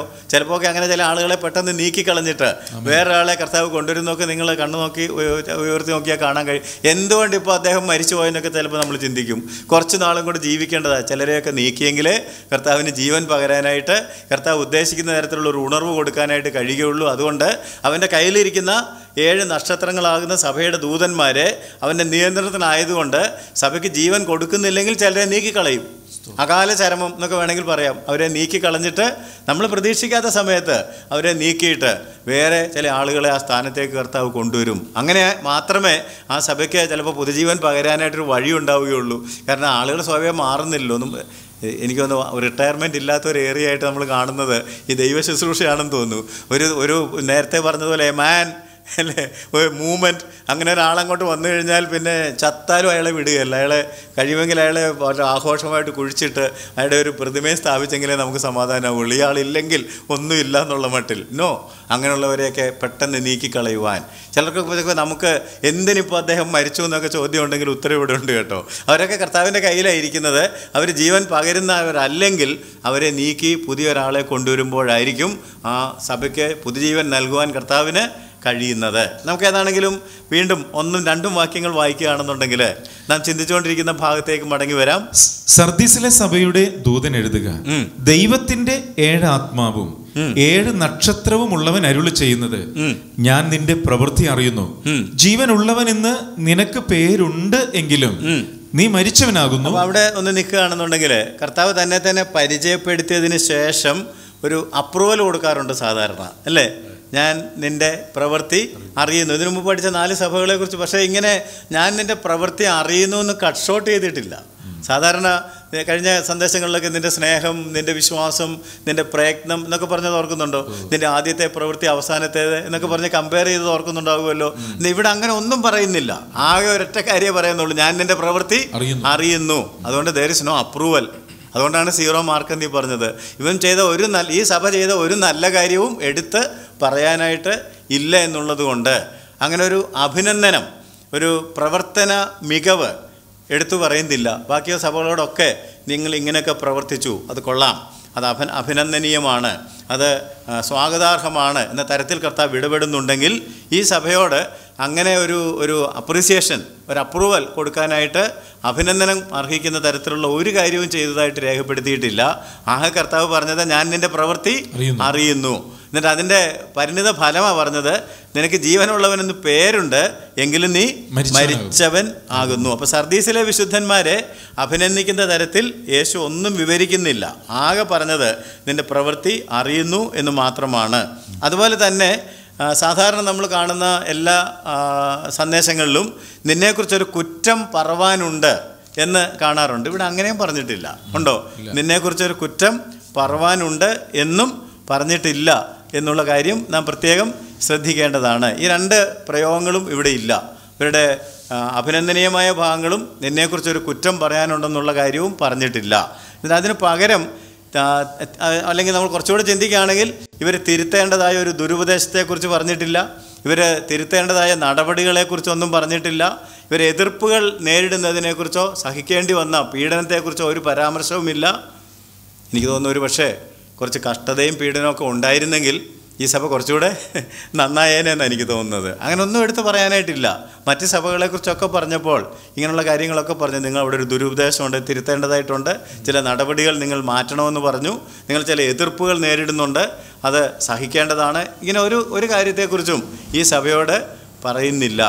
കഷ്ടത ഉണ്ടായിരുന്നെങ്കിൽ കുറച്ചുകൂടെ നന്നായേനേം എന്ന് ചിലപ്പോൾ വായനക്കാരെ നമുക്ക് തോന്നിപ്പോകും. അപ്പോൾ എന്താ ഇവിടെ സംഭവിച്ചതെന്ന് ചോദിച്ചാൽ, ഈ സഭ സുഖലോലുപതയിൽ സംതൃപ്തമായിട്ട് മുന്നോട്ട് പോവുകയാണ്.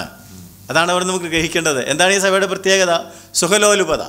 അവർ ലൗകികമായിട്ട് മിക്കവാറും ലോകത്തോട് ഐഡൻറ്റിഫൈഡ് ആയിട്ട് പോകുന്നത് കൊണ്ട് ഭയങ്കര സംതൃപ്തിയിലാണ്. ഇനി എന്ത് ചെയ്യാൻ, എല്ലാം ഒരു മോണുമെൻ്റായി കഴിഞ്ഞില്ലേ. അതുകൊണ്ട് അവർക്കിപ്പം ഉള്ള ഭാവം എന്താണെന്ന് ചോദിച്ചാൽ, ഞങ്ങളാണെല്ലാം, ഇതിനപ്പുറത്തേക്കൊന്നുമില്ല, അതുകൊണ്ട് ഇങ്ങനെയൊക്കെ ആകാം എന്ന് അവർ സംതൃപ്തി അടഞ്ഞ് പഴയകാല മഹത്വം, നേട്ടങ്ങൾ അതിൽ പ്രശംസിക്കുകയാണ്. പണ്ടേ ഞങ്ങൾ ഇങ്ങനെയായിരുന്നു, ഇങ്ങനെ ഒരു പാരമ്പര്യത്തിലാണ് എന്ന് പറഞ്ഞ് സുഖലോലുപതയിൽ രമിക്കുന്നു, സംതൃപ്തി അടയുന്നു.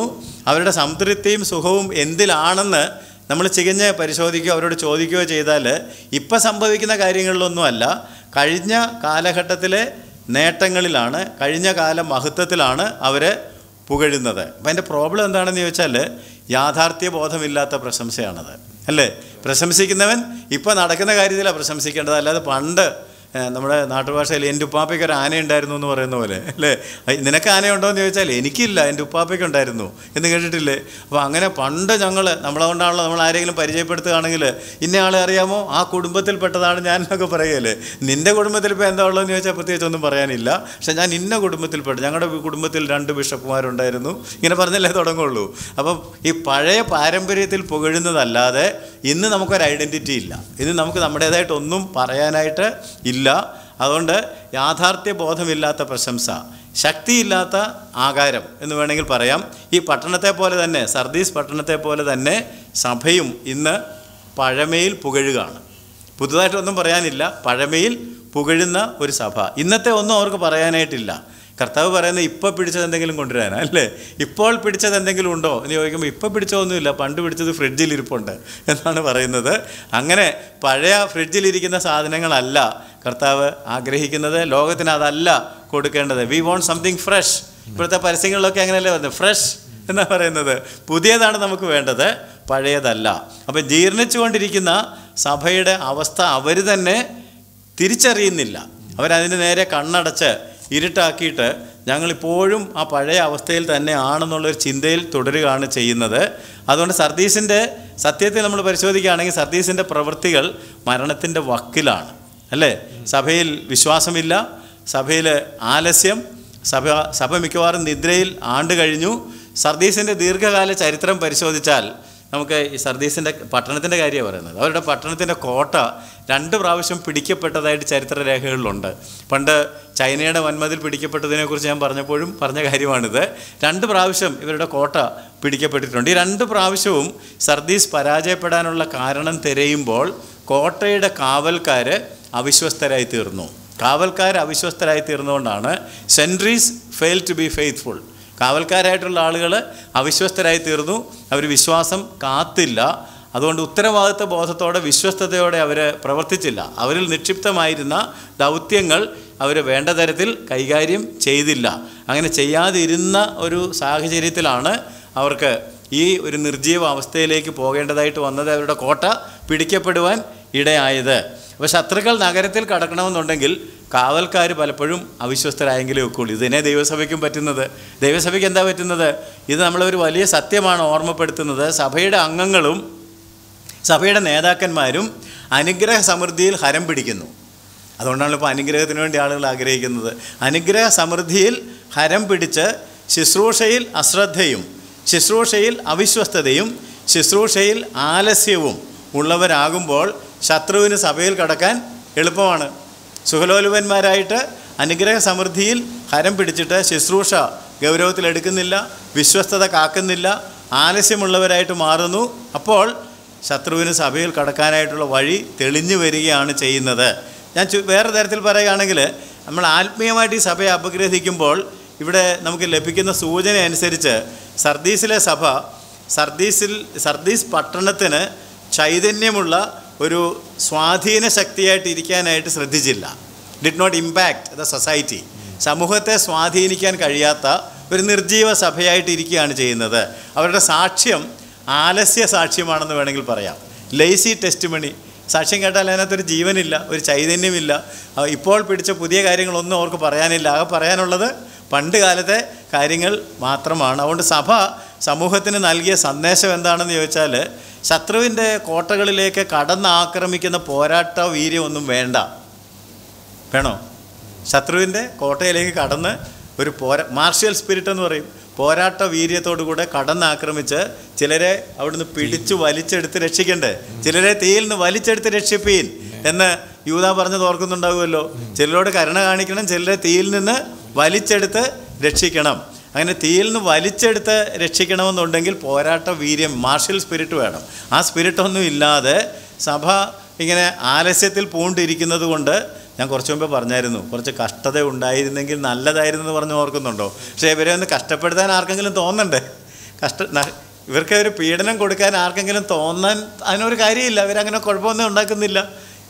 നിങ്ങൾ ചിന്തിച്ച് നോക്ക്, സമൂഹത്തെ ചുറ്റുപാടുകളെ സ്വാധീനിക്കുന്നത്, നമ്മളെന്തെങ്കിലും ചെയ്തെങ്കിലേ എതിരഭിപ്രായം വരുവുള്ളൂ എന്നെങ്കിലും കേട്ടിട്ടില്ലേ? ഒന്നും ചെയ്യാതിരുന്നാൽ ആർക്കും പ്രത്യേകിച്ച് എതിർക്കാനൊന്നും ഇല്ലാത്തതുകൊണ്ട് ഇപ്പോൾ ഇവർ പ്രത്യേകിച്ച് ഈ സമൂഹത്തിൽ ഒന്നും ചെയ്യുന്നില്ല, ഒന്നും കോൺട്രിബ്യൂട്ട് ചെയ്യുന്നില്ല, ഉറങ്ങിക്കിടക്കുകയാണ്. നിനക്ക് ജീവനുള്ളതെന്ന് പേരുണ്ടെങ്കിലും നീ മരിച്ചവനാകുന്നു. മുന്നേറ്റമില്ലാത്തടത്ത് ഏറ്റുമുട്ടലുകൾക്ക് സാധ്യതയില്ല. മനസ്സിലായോ? അതായത് നമ്മൾ ഇന്ത്യ, പാകിസ്ഥാൻ, ഇന്ത്യ, ചൈനയൊക്കെ ചിന്തിച്ച് നോക്കി, അങ്ങോട്ടും ഇങ്ങോട്ടും ആരും മുന്നേറുന്നില്ല. എല്ലാവരും ബോർഡർ സെക്യൂരിറ്റി ഫോഴ്സ് അതിർത്തി കാത്ത് അങ്ങനെ നിൽക്കുകയാണ്, പ്രത്യേകിച്ചൊന്നും ചെയ്യാനില്ല. എന്നൊരു യുദ്ധം ഉണ്ടാകുമ്പോഴാണ് തിരിച്ചടിക്കുന്നത്. അപ്പോൾ അങ്ങോട്ട് ശത്രുവിൻ്റെ പാളയത്തിലേക്ക് കയറി അവിടുന്ന് ചിലരെ നരകം കൊള്ളയടിക്കുക എന്ന് പറഞ്ഞതുപോലെ നരകത്തിൽ പോകാനിരിക്കുന്ന ചില ആളുകളെ കൊള്ളയടിച്ച് ദൈവരാജ്യത്തിലേക്ക് കൊണ്ടുവരുവാനായിട്ടുള്ള ഒരു അഗ്രസീവ്നെസ്, ഒരു വിശ്വാസത്തിൻ്റെ തീഷ്ണത പ്രകടിപ്പിക്കുമ്പോഴാണ് ഇതിനെ തടയാനായിട്ട് ആരെങ്കിലുമൊക്കെ വരികയുള്ളൂ. അപ്പോൾ അതുകൊണ്ട് സർദീസ് പട്ടണത്തിൽ ചെന്ന് അവിടെ ആളുകളോട് ഈ സഭ എങ്ങനെയുണ്ട്, ഇവിടെയുള്ള ആളുകൾ എങ്ങനെയുണ്ടെന്ന് ചോദിച്ചാൽ അവരെന്ത് പറയുമെന്നറിയാമോ? അവർ ഈ സഭയെക്കുറിച്ച് പറയാൻ പോകുന്നത്, വളരെ റെസ്പെക്റ്റബിളായിട്ടുള്ള, അല്ലേ, ആദരവർഹിക്കുന്ന ഒരു കൂട്ടം നല്ല ആളുകളാണ് ഈ സഭയിലുള്ളത്. അവരാർക്കും ഒരു ഉപദ്രവം ചെയ്യാറില്ല, അപകടകാരികളല്ല. പക്ഷേ നമ്മൾ 1-ാം നൂറ്റാണ്ടിലെ സഭയെക്കുറിച്ച് കാണുന്നത് അവർ പട്ടണത്തെയൊക്കെ കീഴ്മേൽ മറിച്ചവരാണ്. അവർ ഈ പട്ടണത്തെ മുഴുവൻ ഉപദേശം കൊണ്ട് നിറച്ചു. അവർ വിടാതെ വീട് തോറും ഉപദേശം. അതുകൊണ്ടാണ് എതിർപ്പുണ്ടായത്. ഇവർക്ക് അങ്ങനെയുള്ള യാതൊരു കർമ്മ പരിപാടികളും ഇല്ല.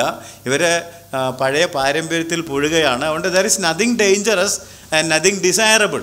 മനസ്സിലായോ? ഈ സഭയിൽ ആഗ്രഹിക്കത്തക്കതൊന്നുമില്ല, അപകടകരമായിട്ടും ഒന്നുമില്ല. Nothing dangerous and nothing desirable. അർത്ഥം മനസ്സിലായോ? ഇവരൊരു അപകടവും സൃഷ്ടിക്കുന്നില്ല. അപ്പം അവരവിടെ എങ്ങനെ നടന്നോട്ടെ, എന്തിനാണ് അവരെ ഉപദ്രവിക്കുന്നത്? ആർക്കും ഒരു കുഴപ്പവും ചെയ്യാത്ത ഒരു പാവം സഭ. പ്രത്യേകിച്ചൊന്നും അവർ ഇടയ്ക്കൊരു പെരുന്നാളൊക്കെ നടത്തുമായിരിക്കും, അല്ലെങ്കിൽ ഇടയ്ക്ക് കുറച്ച് ആഘോഷമൊക്കെ നടത്തിക്കും. അത് എല്ലാ ആളുകൾക്കും ഉള്ളതുപോലെ അവർ നടത്തുന്നു. നിരുപദ്രവകാരികളാണ്, വളരെ ഡീസൻറ്റ് പീപ്പിൾ എന്ന് വേണമെങ്കിൽ പറയാം, അല്ലേ? വളരെ ഡീസൻറ്റ്, ഒരു ഉപദ്രവം ഉണ്ടാക്കാത്ത. അപ്പം ചുരുക്കം പറഞ്ഞാൽ ഇവരുടെ സാക്ഷ്യം നിർജീവമാണ്. ഇവർ നാശോന്മുഖമായിട്ടാണ് പൊയ്ക്കൊണ്ടിരിക്കുന്നത്. അതുകൊണ്ടാണ് കർത്താവിന് പ്രത്യേകിച്ച് ഒന്നും എടുത്തു പറയാനില്ലാത്തത്. നിൻ്റെ പ്രവൃത്തിയൊക്കെ എനിക്കറിയാം, നിനക്ക് ജീവനുള്ളവനെന്ന് പേരുണ്ടെങ്കിലും നീ മരിച്ചവനാകുന്നു. പിന്നീട് കർത്താവ് ചെയ്തത് എന്താണെന്ന് ചോദിച്ചാൽ, അവർക്ക് ഉപദേശം, മാനസാന്തരപ്പെടുവാനുള്ള ഉപദേശം നൽകുകയാണ് ചെയ്യുന്നത്. അഡ്മോണിഷൻ എന്ന് പറയുമല്ലോ. 2-3 വാക്യങ്ങളിലാണ് അത് നാം കാണുന്നത്. നമുക്ക് 2-3 വാക്യങ്ങൾ വായിക്കാം. ഉണർന്നുകൊള്ളുക, ചാവാറായ ശേഷിപ്പുകളെ ശക്തീകരിക്കുക. ഞാൻ നിന്റെ പ്രവൃത്തി എൻ്റെ ദൈവത്തിൻ്റെ സന്നിധിയിൽ പൂർണ്ണതയുള്ളതായി കണ്ടില്ല. അതാണല്ലോ ഇത്രയും നേരം ഞാൻ പറഞ്ഞുകൊണ്ടിരുന്നത്. നിന്റെ പ്രവൃത്തി ദൈവത്തിൻ്റെ സന്നിധിയിൽ പൂർണ്ണതയുള്ളതായി കണ്ടില്ല. ആകയാൽ നീ പ്രാപിക്കുകയും കേൾക്കുകയും ചെയ്തത് എങ്ങനെയെന്നോർത്ത് അത് കാത്തുകൊള്ളുകയും മാനസാന്തരപ്പെടുകയും ചെയ്യുക. നീ ഉണരാതിരുന്നാൽ ഞാൻ കള്ളനെ പോലെ വരും, ഏത് നാഴികയ്ക്ക് നിന്റെ മേൽ വരും എന്ന് നീ അറിയുകയുമില്ല. അപ്പം ഈ കാര്യമാണ് ഒരു ഉപദേശ രൂപത്തിൽ, ഒരു താക്കീതിൻ്റെ രൂപത്തിൽ ഈ സഭ അനുവർത്തിക്കേണ്ടതായിട്ട് കർത്താവ് എടുത്ത് കാണിക്കുന്നത്.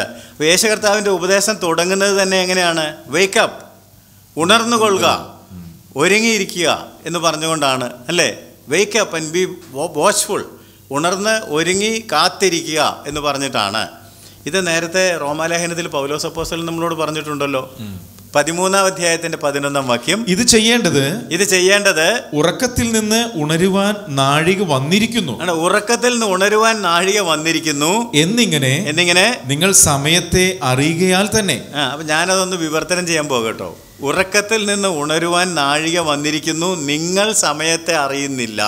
വിവർത്തനം എൻ്റെ വിവർത്തനമാണ്, അർത്ഥം മനസ്സിലാക്കാൻ വേണ്ടി. ഉറക്കത്തിൽ നിന്ന് ഉണരുവാൻ സമയം വന്നിരിക്കുന്നു, നിങ്ങൾ സമയത്തെ അറിയുന്നില്ല. നാം വിശ്വസിച്ച സമയത്തേക്കാൾ, അല്ലേ? നാം വിശ്വസിച്ച സമയത്തേക്കാൾ രക്ഷ ഇപ്പോൾ നമുക്ക് അധികം അടുത്തിരിക്കുന്നു. രാത്രി കഴിവാറായി, പകൽ അടുത്തിരിക്കുന്നു. അപ്പൊ സർദീസിൽ എന്താ സംഭവിക്കുന്നത്? കാവൽക്കാർ ഗാഠനിദ്രയിലായി കിടന്ന് ഉറങ്ങുകയാണ്, അല്ലേ? ദൈവസഭയെ ദേശത്ത് കാവൽക്കാരായിട്ടാണ് വച്ചിരിക്കുന്നത്.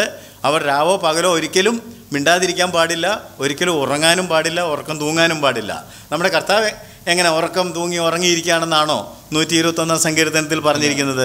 അല്ല, നമ്മെ കാക്കുന്നവൻ ഉറങ്ങുന്നില്ല, മയങ്ങുന്നില്ല. അപ്പം നമ്മുടെ പരിപാലകനായ ദൈവം ഉറങ്ങാതെ മയങ്ങാതെ നമ്മെ കാവൽ ചെയ്യുന്നുണ്ടെങ്കിൽ നാമും എങ്ങനെ ഇരിക്കണം?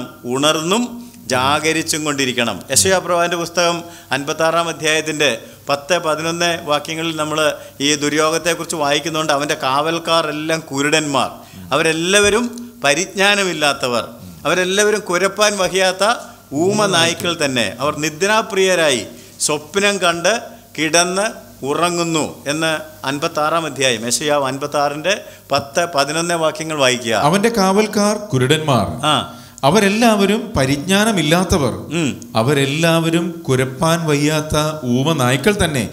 അവർ നിദ്രാപ്രിയന്മാരായി സ്വപ്നം കണ്ടു കിടന്നുറങ്ങുന്നു. ഇങ്ങനെ ഇരിക്കാനല്ല കാവൽക്കാരായിട്ടിരിക്കുന്ന സഭയെയും സഭയുടെ നേതാക്കന്മാരെയും സഭാംഗങ്ങളെയും ദൈവം വിളിച്ചിരിക്കുന്നത്. എന്നാൽ സർദീസിൽ എന്താ സംഭവിച്ചത്? കാവൽക്കാർ ഗാഠനിദ്രയിൽ കിടക്കുകയാണ്.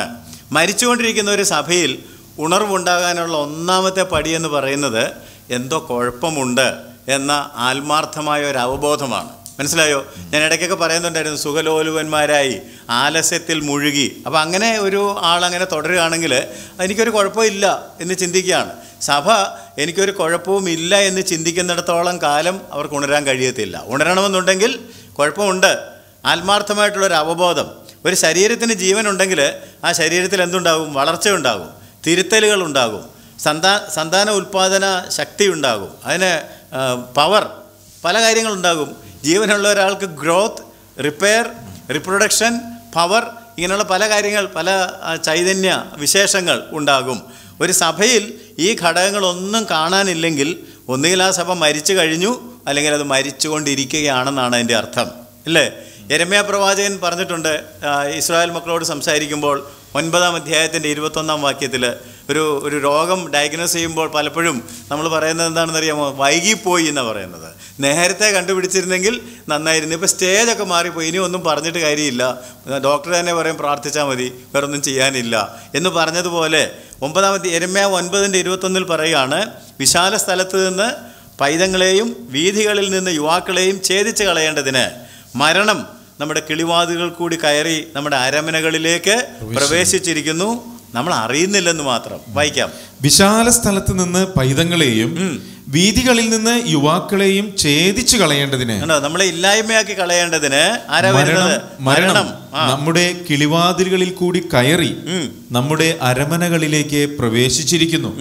മനുഷ്യരുടെ ശവങ്ങൾ വയലിലെ ചാണകം പോലെയും കൊയ്ത്തുകാരന്റെ പിമ്പിലെ അരിപ്പിടി പോലെയും വീഴും. അപ്പൊ ഇങ്ങനെ വീഴാൻ പോകുന്നു, പക്ഷെ അറിയുന്നില്ല.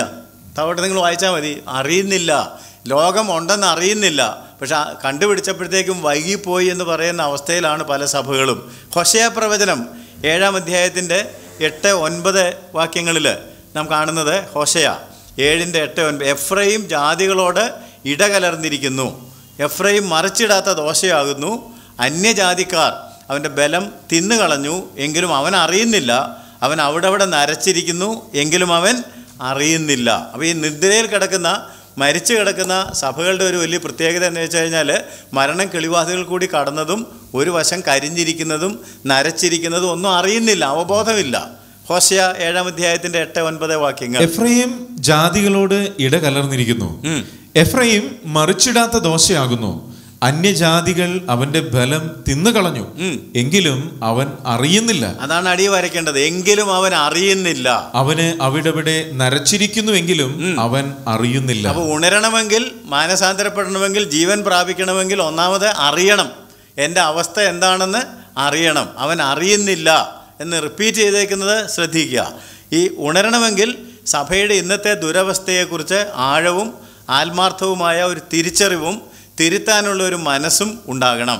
എഫെസോസിലെ സഭയ്ക്ക് കർത്താവ് നൽകിയ മുന്നറിയിപ്പ് ഓർക്കുന്നുണ്ടോ? 2-ാം അധ്യായത്തിൻ്റെ 5-ാം വാക്യത്തിൽ, നീ മാനസാന്തരപ്പെടാഞ്ഞാൽ നിന്റെ നിലവിളക്ക് അതിൻ്റെ നിലയിൽ നിന്ന് ഞാൻ നീക്കിക്കളയും എന്ന് പറഞ്ഞു. നീ മാനസാന്തരപ്പെടാഞ്ഞാൽ നിന്റെ നിലവിളക്ക് അതിന്റെ നിലയിൽ നിന്നും നീക്കുകയും ചെയ്യും. 2-ാം അധ്യായത്തിന്റെ 16-ാം വാക്യത്തിൽ പെർഗമോ സഭയോട് പറഞ്ഞു, ഒരു മുന്നറിയിപ്പാണ്, ആകയാൽ മാനസാന്തരപ്പെടുക, അല്ലാഞ്ഞാൽ ഞാൻ വേഗത്തിൽ വന്ന് എൻ്റെ വായിലെ വാളുകൊണ്ട് അവരോട് പോരാടും. ആകയാൽ മാനസാന്തരപ്പെടുക, അല്ലാഞ്ഞാൽ ഞാൻ വേഗത്തിൽ വന്ന് എൻ്റെ വായിലെ വാളുകൊണ്ട് അവരോട് പോരാടും. ഇനി സർദീസിലെ സഭയിലേക്ക് വരികയാണെങ്കിൽ അവരോടും പറയാണ്, വിശ്വാസികൾ തൻ്റെ മുന്നറിയിപ്പ് അവഗണിച്ചാൽ 3-ാം വാക്യത്തിൽ പറഞ്ഞു, നീ ഉണരാതിരുന്നാൽ ഞാൻ കള്ളനെ പോലെ വരും, ഏത് നാഴികയ്ക്ക് നിന്റെ മേൽ വരുമെന്ന് നീ അറിയുകയുമില്ല.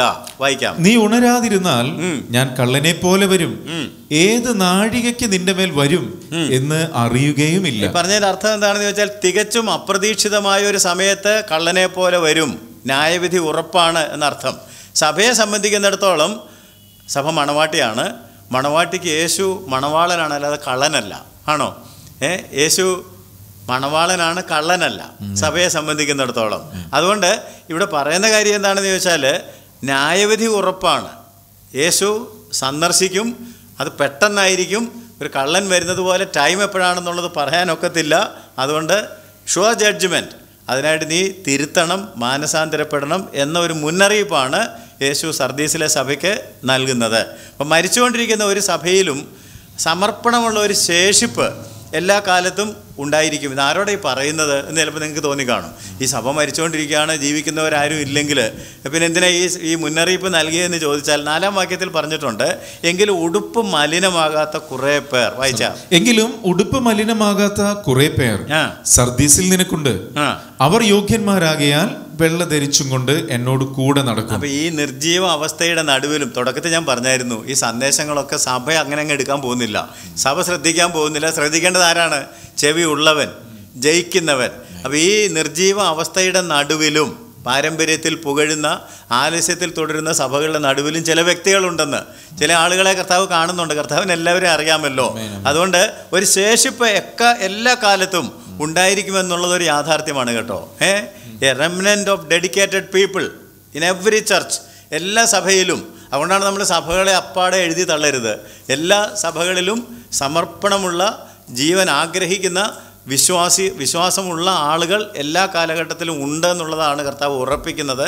എങ്കിലും ഉടുപ്പ് മലിനമാകാത്ത കുറേ പേർ, ഒത്തിരി പേരില്ല, കുറേ പേർ, ചിലർ സർദീസിൽ നിനക്കുണ്ട് എന്ന കർത്താവിൻ്റെ സന്ദേശം നാം ശ്രദ്ധിക്കണം. അപ്പോൾ സർദീസിലെ വിശ്വാസികൾക്ക് ജീവനുണ്ട്.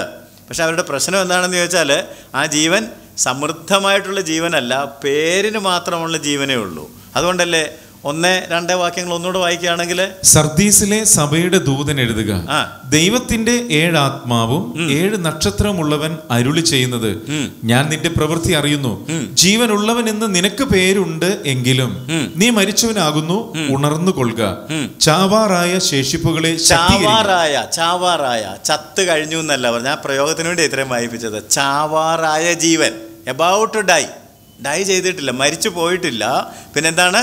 ചാകാൻ പോകുന്നതേ ഉള്ളൂ, ചത്തു പോയിട്ടില്ല, മരിച്ചു പോയിട്ടില്ല, മരിക്കാറായിട്ടേ ഉള്ളൂ. ശ്രദ്ധിക്കണം, യേശു വന്നത് ഇങ്ങനെ ഈ ചാകാൻ പോകുന്നൊരു ജീവൻ നൽകാനായിട്ടല്ല. ആണോ? യേശു പറഞ്ഞത്, വാ ഞാൻ നിങ്ങൾക്ക് ചാവാൻ പോകുന്നൊരു ജീവൻ നൽകാമെന്നാണോ പറഞ്ഞത്? അല്ല. ജോൺ 10:10 എന്താ പറഞ്ഞത്? ഞാൻ വന്നത് നിങ്ങൾക്ക് ജീവൻ ഉണ്ടാകുവാനും സമൃദ്ധമായിട്ടുള്ള ജീവൻ ഉണ്ടാകുവാനും. വെന്റിലേറ്ററിൽ കിടക്കുന്ന ആൾക്കും എന്തുണ്ട്? ഹലോ, വെന്റിലേറ്ററിൽ കിടക്കുന്ന ആൾക്കും എന്തുണ്ടെന്ന്? ജീവനുണ്ട്, ഇല്ലെങ്കിൽ അദ്ദേഹത്തെ കൊണ്ട് കുഴിച്ചിട്ടേനേമല്ലോ. ഇപ്പോൾ വെന്റിലേറ്ററിൽ കിടക്കുന്ന ആൾക്ക് ജീവനുണ്ട്, വല്ല ഗുണമുണ്ടോ? ആ ജീവൻ കൊണ്ട് എന്തെങ്കിലും പ്രയോജനമുണ്ടോ? ഒരു ഗുണവുമില്ല. എന്നാൽ നിങ്ങളൊരു സ്കൂളിൻ്റെ ഇൻ്റർവെൽ ടൈമിൽ അവരുടെ മുറ്റത്തേക്ക് ചെന്ന് നോക്കി, അവിടെയുള്ള പിള്ളേർക്ക് ജീവനുണ്ടോ? ഉണ്ട്. ഈ വെന്റിലേറ്ററിലെ ജീവനും ഈ സ്കൂളിൻ്റെ മുറ്റത്ത് കാണുന്ന കുട്ടികളുടെ തിമിർത്താടുന്ന ജീവനും തമ്മിൽ വ്യത്യാസമുണ്ട്. അതാണ് ചാവാറായ ജീവൻ, സമൃദ്ധമായ ജീവൻ. യോഹന്നാൻ 10:10 എന്താ നാം വായിക്കുന്നത്? അവർക്ക് ജീവൻ ഉണ്ടാകുവാനും സമൃദ്ധിയായിട്ടുണ്ടാകാനും അത്രേ ഞാൻ വന്നിരിക്കുന്നു. വെന്റിലേറ്ററിൽ ഇരിക്കുന്ന ജീവനല്ല, അവർക്ക് പ്രവർത്തിക്കാനായിട്ടുള്ള, കരുത്തുള്ള, സജീവമായിട്ടുള്ള, അടങ്ങിയിരിക്കാൻ കഴിയാത്ത അങ്ങനെ ഒരു ജീവനാണ് ദൈവം നമ്മളിൽ നിന്ന് അത് തരാനാണ് യേശു വന്നത്. 2-ാം വാക്യത്തിൽ എന്താ നാം വായിച്ചത്? നിന്റെ പ്രവൃത്തി എൻ്റെ ദൈവത്തിന്റെ സന്നിധിയിൽ എന്തായി? വായിച്ചാട്ടെ. ഞാൻ നിന്റെ പ്രവൃത്തി എൻ്റെ ദൈവത്തിന്റെ സന്നിധിയിൽ പൂർണ്ണതയുള്ളതായി കണ്ടില്ല. പൂർണ്ണതയുള്ളതല്ല, എന്തൊക്കെയോ പ്രവർത്തിക്കുന്നുണ്ട് കേട്ടോ. അതാണ് നിന്റെ പ്രവൃത്തി അറിയുന്നു എന്ന് പറഞ്ഞത്. ജീവനുണ്ട്, പ്രവൃത്തിയുണ്ട്, പക്ഷെ അതിന് പൂർണ്ണതയില്ല. ആ ജീവന് ചൈതന്യം, അതിന് സമൃദ്ധി ഇല്ല എന്നുള്ളതാണ്. അപ്പോൾ ജീവൻ്റെ സമൃദ്ധിയിൽ മാത്രമേ പൂർണ്ണതയുള്ള പ്രവൃത്തി ഉണ്ടാവുകയുള്ളൂ. കണക്ട് ചെയ്യണം. എന്തുകൊണ്ടാണ് ഇവരുടെ പ്രവൃത്തിക്ക് പൂർണ്ണതയില്ലാത്തത്? ജീവൻ്റെ സമൃദ്ധിയില്ല. ജീവനുണ്ട്, പക്ഷേ ആ ജീവന് ഒന്നും ചെയ്യാൻ കഴിയത്തില്ല. ഈ വെന്റിലേറ്ററിൽ കിടക്കുന്ന പോലെ കിടക്കാൻ മാത്രമേ കഴിയുന്നുള്ളൂ. ജീവൻ സമൃദ്ധമാകുമ്പോൾ പ്രവൃത്തി പൂർണ്ണതയുള്ളതാകും. അതുകൊണ്ട് കർത്താവിൻ്റെ ഉപദേശം ശേഷിക്കുന്ന ജീവനെ നഷ്ടപ്പെടുത്തി കളയാതെ അതിനെ ശക്തിപ്പെടുത്തുക. അതുകൊണ്ടാണ് ഇപ്പോഴാകുന്നു സുപ്രസാദകാലം, ഇപ്പോഴാകുന്നു രക്ഷാദിവസം. ഈ സമയത്ത് അതിനെ ശക്തിപ്പെടുത്തി എടുക്കണം, ആ ജീവനെ നിലനിർത്തണം. അത് ഇല്ലാതായി പോകുന്നതിന് മുമ്പ് ക്ഷീണിച്ച് നിർജീവതയിലേക്ക് എങ്ങനെയെങ്കിലും ഒന്ന് അവസാനിച്ച് കിട്ടിയാൽ മതിയായിരുന്നു എന്ന് ചിന്തിച്ച് ഇരിക്കുന്നതിന് പകരം, അങ്ങനെയൊക്കെ ഇരിക്കുന്ന ചില ആളുകളുണ്ട്, എങ്ങനെയെങ്കിലും ഒന്ന് അവസാനിച്ച് കിട്ടിയാൽ മതിയായിരുന്നു, തീരെ പ്രതീക്ഷയില്ല. പക്ഷെ ഞാൻ തുടക്കത്തിൽ പറഞ്ഞു, പ്രത്യാശ നൽകുന്ന ദൈവം ഈ നിർജീവ അവസ്ഥയിലും നമ്മെ ഉണർത്തുവാൻ, നമ്മളെ ജീവിപ്പിക്കുവാൻ കഴിയുന്ന ഒരു ദൈവം. അതുകൊണ്ടാണ് 2-ാം വാക്യത്തിൽ എന്ത് പറഞ്ഞു? ശ്രദ്ധിക്കുക, ഉണർന്നുകൊള്ളുക, ചാവാറായ ശേഷിപ്പുകളെ ശക്തീകരിക്കുക. ഉണർന്നുകൊള്ളുക, ചാവാറായ ശേഷിപ്പുകളെ ശക്തീകരിക്കുക. എന്താ അവിടെ ശ്രദ്ധിക്കേണ്ടത്? കർത്താവിനെ കുറിച്ച് എപ്പോഴും അറിഞ്ഞിരിക്കേണ്ട ഒരു കാര്യം, അവൻ ചതഞ്ഞ ഓട ഒടിച്ചു കളയുന്നവനല്ല, അവൻ പുകയുന്ന തിരി കെടുത്തി കളയുന്നവനുമല്ല. ജാതികൾക്ക് അവൻ്റെ നാമത്തിൽ പ്രത്യാശ വയ്ക്കാം, അതിനെ ആളി കത്തിക്കുവാൻ തീർച്ചയായിട്ടും ദൈവത്തിന് കഴിയും. നമുക്ക് ചില വാക്യങ്ങൾ ഇതിനോടുള്ള ബന്ധത്തിൽ നോക്കാം. മത്തായി സുവിശേഷം 12-ാം അധ്യായത്തിൻ്റെ 19-ാം വാക്യത്തിൽ നാം ഈ കാര്യം വായിക്കുന്നുണ്ട്. യെശയ്യാ പ്രവാചകന്റെ പുസ്തകം 42-ാം അധ്യായത്തിലും ഈ കാര്യം ഉദ്ധരണിയാണ് കേട്ടോ. യെശയ്യാവിൽ നിന്നാണ് മത്തായിയിൽ ഉദ്ധരിച്ചിരിക്കുന്നത്. മത്തായി 12:19. ചതഞ്ഞ ഓട അവൻ ഒടിച്ചു കളയുകയില്ല. ചതഞ്ഞ ഓട അവൻ ഒടിച്ചു കളയുകയില്ല. പുകയുന്ന തിരി കെടുത്തി കളയുകയുമില്ല. പുകയുന്ന തിരി കെടുത്തുകയല്ല, അതിനെ ആളി കത്തിക്കും, കെടുത്തുകയുമില്ല. അവൻ ന്യായവിധി ജയത്തോളം നടത്തും. അടുത്ത വാക്യം, അവന്റെ നാമത്തിൽ ജാതികൾ പ്രത്യാശ വെക്കും. അതുകൊണ്ടാണ് അവന്റെ നാമത്തിൽ ജാതികൾ പ്രത്യാശ വെക്കുന്നത്. എന്തുകൊണ്ടാണ്? അവൻ കെടുത്തി കളയുകയല്ല, അവൻ ചതച്ച് കളയുകയല്ല. അവന് നമ്മളോട് കോപിച്ചാലും വിലാപങ്ങളുടെ പുസ്തകം വായിക്കുക, അവൻ അവൻ്റെ മനസ്സോടെ അല്ല ദുഃഖിപ്പിക്കുന്നത്, നമ്മെ വീണ്ടും ജീവിപ്പിക്കുവാനാണ് അവന് താല്പര്യം. യെശയ്യാവ് 42-ാം അധ്യായത്തിൻ്റെ 3 മുതൽ 5 വരെയുള്ള വാക്യങ്ങളെങ്കിലും വായിച്ചാൽ ഇതേ കാര്യം നമുക്ക് വീണ്ടും കാണാൻ സാധിക്കും. അവിടെ നാം നിരാശപ്പെട്ടു പോകേണ്ടതായിട്ടില്ല. പ്രത്യാശയുള്ളവരായിട്ട് ഈ പുതുജീവൻ നമുക്ക് തരാൻ കർത്താവ് തയ്യാറാണെന്നുള്ള കാര്യം ഗ്രഹിച്ചാട്ടെ. ചതഞ്ഞ ഓട അവൻ ഒടിച്ചു കളയുകയില്ല, പുകയുന്ന തിരി കെടുത്തി കളയുകയുമില്ല. അവൻ സത്യത്തോടെ ന്യായം പ്രസ്താവിക്കും, ഭൂമിയിൽ ന്യായം സ്ഥാപിക്കും വരെ അവൻ തളരുകയില്ല, അധൈര്യപ്പെടുകയുമില്ല. അവന്റെ ഉപദേശത്തിനായി ദ്വീപുകൾ കാത്തിരിക്കുന്നു. താഴോട്ടുള്ളത് നിങ്ങൾ വായിച്ചോ. അപ്പൊ ജീവൻ ഉള്ളിടത്തോളം കാലം എന്ന് പറഞ്ഞാൽ ജീവന്റെ കണികയെങ്കിലും ഉണ്ടെങ്കിൽ എന്തുണ്ട്? പ്രതീക്ഷയുണ്ട്, പ്രത്യാശയുണ്ട്, നിരാശപ്പെടേണ്ടതില്ല. അതുകൊണ്ടാണ് സർദീസിനോട് ചാവാറായ ശേഷിപ്പുകളെ ശക്തീകരിക്കാനായിട്ട് പറഞ്ഞത്. 4-ാം വാക്യം നമ്മൾ വായിക്കുകയാണെങ്കിൽ ഈ ചാവാറായ ശേഷിപ്പിൻ്റെ സവിശേഷത എന്തായിരുന്നു എന്നും പറഞ്ഞിട്ടുണ്ട്. വെളിപ്പാട് 3-ാം അധ്യായത്തിൻ്റെ 4. എങ്കിലും ഉടുപ്പ് മലിനമാകാത്ത കുറെ പേർ, അപ്പം അവിടെയുള്ള കുറേ ആളുകൾക്ക് ഈ ചാവാറായി കിടക്കുന്ന, ചത്തുപോയിട്ടില്ല, അല്പം ജീവനുള്ള ശേഷിപ്പിന് എന്താ പ്രത്യേകത? അവരുടെ ഉടുപ്പ് മലിനമായിട്ടില്ല. എങ്കിലും ഉടുപ്പ് മലിനമാകാത്ത കുറേ പേർ എന്ന് പറഞ്ഞാൽ ഒരു ശേഷിപ്പ്, കുറേ പേരെന്ന് പറഞ്ഞാൽ ഒരു ശേഷിപ്പ് സർദീസിൽ നിനക്ക് ഉണ്ട്. ഇപ്പം ചരിത്രത്തിലെ ചില സൂചനകൾ നോക്കിയാൽ നമുക്ക് ചില കാര്യങ്ങൾ ഗ്രഹിക്കാൻ പറ്റും. സർദീസ് ക്ഷേത്രങ്ങളുള്ളൊരു സ്ഥലമായിരുന്നെന്നും അർത്തമീസ് ദേവി ആരാധിച്ചിരുന്നു എന്നൊക്കെ പറഞ്ഞത് തുടക്കത്തിൽ പറഞ്ഞത് ഓർക്കുന്നുണ്ടാകുമല്ലോ. അവിടെ ക്ഷേത്രത്തിൽ ആരാധിക്കാനായിട്ട് വരുന്ന ആളുകൾക്ക് ആർക്കും മലിനമായ ഉടുപ്പ് ധരിച്ചുകൊണ്ട് വരാൻ അനുവാദം ഉണ്ടായിരുന്നില്ല. മലിനപ്പെട്ട ഉടുപ്പും ധരിച്ചു വന്നാൽ ക്ഷേത്ര ദർശനത്തിന് അനുവാദമില്ല. അവർ ശുദ്ധ വസ്ത്രം ധരിച്ചെത്തി ദേവീദേവന്മാരെ സന്ദർശിക്കണം അല്ലെങ്കിൽ ദർശിക്കണം. അപ്പോൾ ദേവീദേവന്മാർ ദർശനം അരുളണമെന്നുണ്ടായിരുന്നെങ്കിൽ അവരുടെ വസ്ത്രം ശുദ്ധമായിരിക്കണം. ഇന്ന് നമുക്കറിയാമല്ലോ, ഇന്ന് മിക്ക ക്ഷേത്രങ്ങളിലും മിക്ക സ്ഥലങ്ങളിലും കുളിച്ച് ശുദ്ധിയായി പുതിയ വസ്ത്രങ്ങൾ അണിഞ്ഞ് ചെന്നെങ്കിൽ മാത്രമേ, അങ്ങനെയല്ലേ ക്ഷേത്രങ്ങളിലൊക്കെ പോകുന്ന ആളുകൾ എങ്ങനെ പോകുന്നു എന്നുള്ളത് നിങ്ങൾ കണ്ടിട്ടുണ്ടോ? നമ്മുടെ പള്ളി, ഞാൻ നേരത്തെ പറഞ്ഞ പോലെ സുവിശേഷ വിധ പള്ളിയിൽ വരുന്നവരുടെ കാര്യമല്ല പറയുന്നത്. നിങ്ങൾ ദേവീദേവന്മാരെ കാണാൻ പോകുന്നവരുണ്ടെങ്കിൽ അവർ കുളിച്ച് ഈറനണിഞ്ഞ് നല്ല വസ്ത്രങ്ങളൊക്കെ ധരിച്ചിട്ടാണ് ക്ഷേത്രത്തിൽ ദർശനത്തിന് പോകുന്നത്. അപ്പോൾ ഇത് സർദീസുകാർക്ക് വേഗം മനസ്സിലാവും. ഞാൻ പറഞ്ഞത് അതാണ് നമ്മൾ ചിന്തിക്കേണ്ടത്. സന്ദേശം അവർക്കുള്ളതായതുകൊണ്ട് ആ കോണ്ടെക്സ്റ്റിൽ നമ്മൾ പഠിക്കണം. ഉടുപ്പ് മലിനമാകാത്ത കുറേ പേർ സർദീസിൽ നിനക്കുണ്ട് എന്ന് പറഞ്ഞപ്പോൾ, സർദീസിലെ ചാവാറായ ശേഷിപ്പ് സഭയ്ക്ക് പുറത്തുള്ള വിജാതീയ സമൂഹവുമായി ഇടകലർന്ന് മലിനപ്പെട്ടിട്ടില്ല. അതാണ് പ്രത്യേകത. മറ്റുള്ളവരൊക്കെ ഇടകലർന്ന് മലിനപ്പെട്ടു. നേരത്തെ നമ്മൾ പറഞ്ഞല്ലോ, അവർ എഫ്രൈമിനെ കുറിച്ച് പറഞ്ഞത് ഓർക്കുന്നുണ്ടോ? അവർ ജാതികളുമായിട്ട് ഇടകലർന്നു, മരണം അകത്ത് കയറി. ഇതൊന്നും അനുവദിക്കാതെ അവരുടെ വിശുദ്ധി, ജീവിത വിശുദ്ധി കാത്തു സൂക്ഷിച്ച കുറച്ച് പേര് ഉണ്ട്. അവർ വിജാതീയ സമൂഹവുമായിട്ട് അവിശ്വാസികളുമായിട്ട് ഇണയില്ലാപ്പിണ കൂടിയിട്ടില്ല എന്നർത്ഥം. അവർ സുഖലോലുപരായിട്ടില്ല, അവർ അലസരായിട്ടില്ല, അവർ അനാത്മികതയിൽ പൂർണ്ണമായിട്ട് വീണിട്ടില്ല എന്ന് ചുരുക്കം. അപ്പോൾ ഇവർ സമർപ്പിതരാണ്, അവർ ദർശനമുള്ളവരാണ്, ഒരു ആത്മീയ ശേഷിപ്പാണ്. ആ ശേഷിപ്പിൻ്റെ കയ്യിലാണ് സഭയുടെ ഭാവി ശുശ്രൂഷയും സാക്ഷ്യവും നിക്ഷിപ്തമായിരിക്കുന്നത്. നമുക്ക് 2-3 വാക്യങ്ങൾ വായിച്ചാൽ അത് പൂർണ്ണമായിട്ട് ഗ്രഹിക്കാൻ സാധിക്കും. ഉണർന്നുകൊള്ളുക, ചാവാറായ ശേഷിപ്പുകളെ ശക്തീകരിക്കുക. ഞാൻ നിന്റെ പ്രവൃത്തി എന്റെ ദൈവത്തിന്റെ സന്നിധിയിൽ പൂർണ്ണതയുള്ളതായി കണ്ടില്ല. ആകയാൽ നീ പ്രാപിക്കുകയും കേൾക്കുകയും ചെയ്തത് എങ്ങനെയെന്നോർത്ത് അത് കാത്തുകൊള്ളുകയും മാനസാന്തരപ്പെടുകയും ചെയ്യുക. നീ ഉണരാതിരുന്നാൽ ഞാൻ കള്ളനെ പോലെ വരും. ഏത് നാഴികയ്ക്ക് നിന്റെ മേൽ വരുമെന്ന് നീ അറിയുകയുമില്ല. ശ്രദ്ധിക്കേണ്ട കാര്യം, നീ പ്രാപിക്കുകയും കേൾക്കുകയും ചെയ്തത് എങ്ങനെയെന്നോർത്ത്. നീ കേട്ട വചനമോർത്ത്. എന്താ കേട്ടത്? സഭയിൽ എന്താ കേട്ടത്? ദൈവവചനമാണ് കേട്ടത്, അല്ലാതെ വർത്തമാനം പറഞ്ഞൊന്നുമല്ല കേട്ടത്. നീ പ്രാപിക്കുകയും കേൾക്കുകയും ചെയ്തതെന്ന് പറഞ്ഞാൽ the word that you heard in the church. നീ ആയിരുന്ന സഭയിൽ കേട്ട ദൈവവചനം ഓർത്ത് മാനസാന്തരപ്പെട്ട് ആ വചനം അനുസരിക്കാൻ തയ്യാറാവുക. ഉണർവിനുള്ള വഴി ഇത് മാത്രമാണ്. ഉണർവിനുള്ള വഴി എന്താണ്? ദൈവവചനത്തിലേക്ക് മടങ്ങി വരിക. ബാക്ക് ടു ദ ബൈബിൾ എന്ന് വേണമെങ്കിൽ പറയാം. തിരുവചനത്തിലേക്ക്, ദൈവവചനത്തിൻ്റെ സത്യങ്ങളിലേക്ക് മടങ്ങി വന്ന് ആ വചനസത്യങ്ങളിൽ അടിയുറച്ച് നിൽക്കുവാനായിട്ട്. നീ അത് കേട്ടിട്ടുണ്ട്, അത് മറന്നുപോയെന്ന് മാത്രമേ ഉള്ളൂ. നീ എന്ത് കേട്ടു, എന്ത് പ്രാപിച്ചു എന്നുള്ളത് ഓർക്കുക എന്ന് പറയുന്നത് ദൈവവചനത്തെക്കുറിച്ചാണ്. ആ വചനം നിന്നെ മാനസാന്തരത്തിലേക്ക് നയിക്കണം. ആ വചനം അനുസരിക്കാൻ നീ തയ്യാറാകണം. അത് കേട്ടുവിടാൻ മാത്രമുള്ളതല്ല. അതാണ് ഉണർവിൻ്റെ വഴി. അതുകൊണ്ട് ഉണരുക, കേട്ട വചനം ഓർക്കുക, മാനസാന്തരപ്പെട്ട് കേട്ട വചനം അനുസരിക്കുക, വീണ്ടും ഉണർവ് ഉണ്ടാകും. അപ്പോൾ ഏത് സഭയ്ക്കും ഉണർവുണ്ടാകണമെങ്കിൽ വചനത്തിലേക്ക് ആ സഭ മടങ്ങി വന്നെങ്കിൽ മാത്രമേ ഒക്കെയുള്ളൂ. നമ്മുടെ ആത്മീയ പാരമ്പര്യം സംരക്ഷിക്കുന്നത് നല്ലതാണ് കേട്ടോ.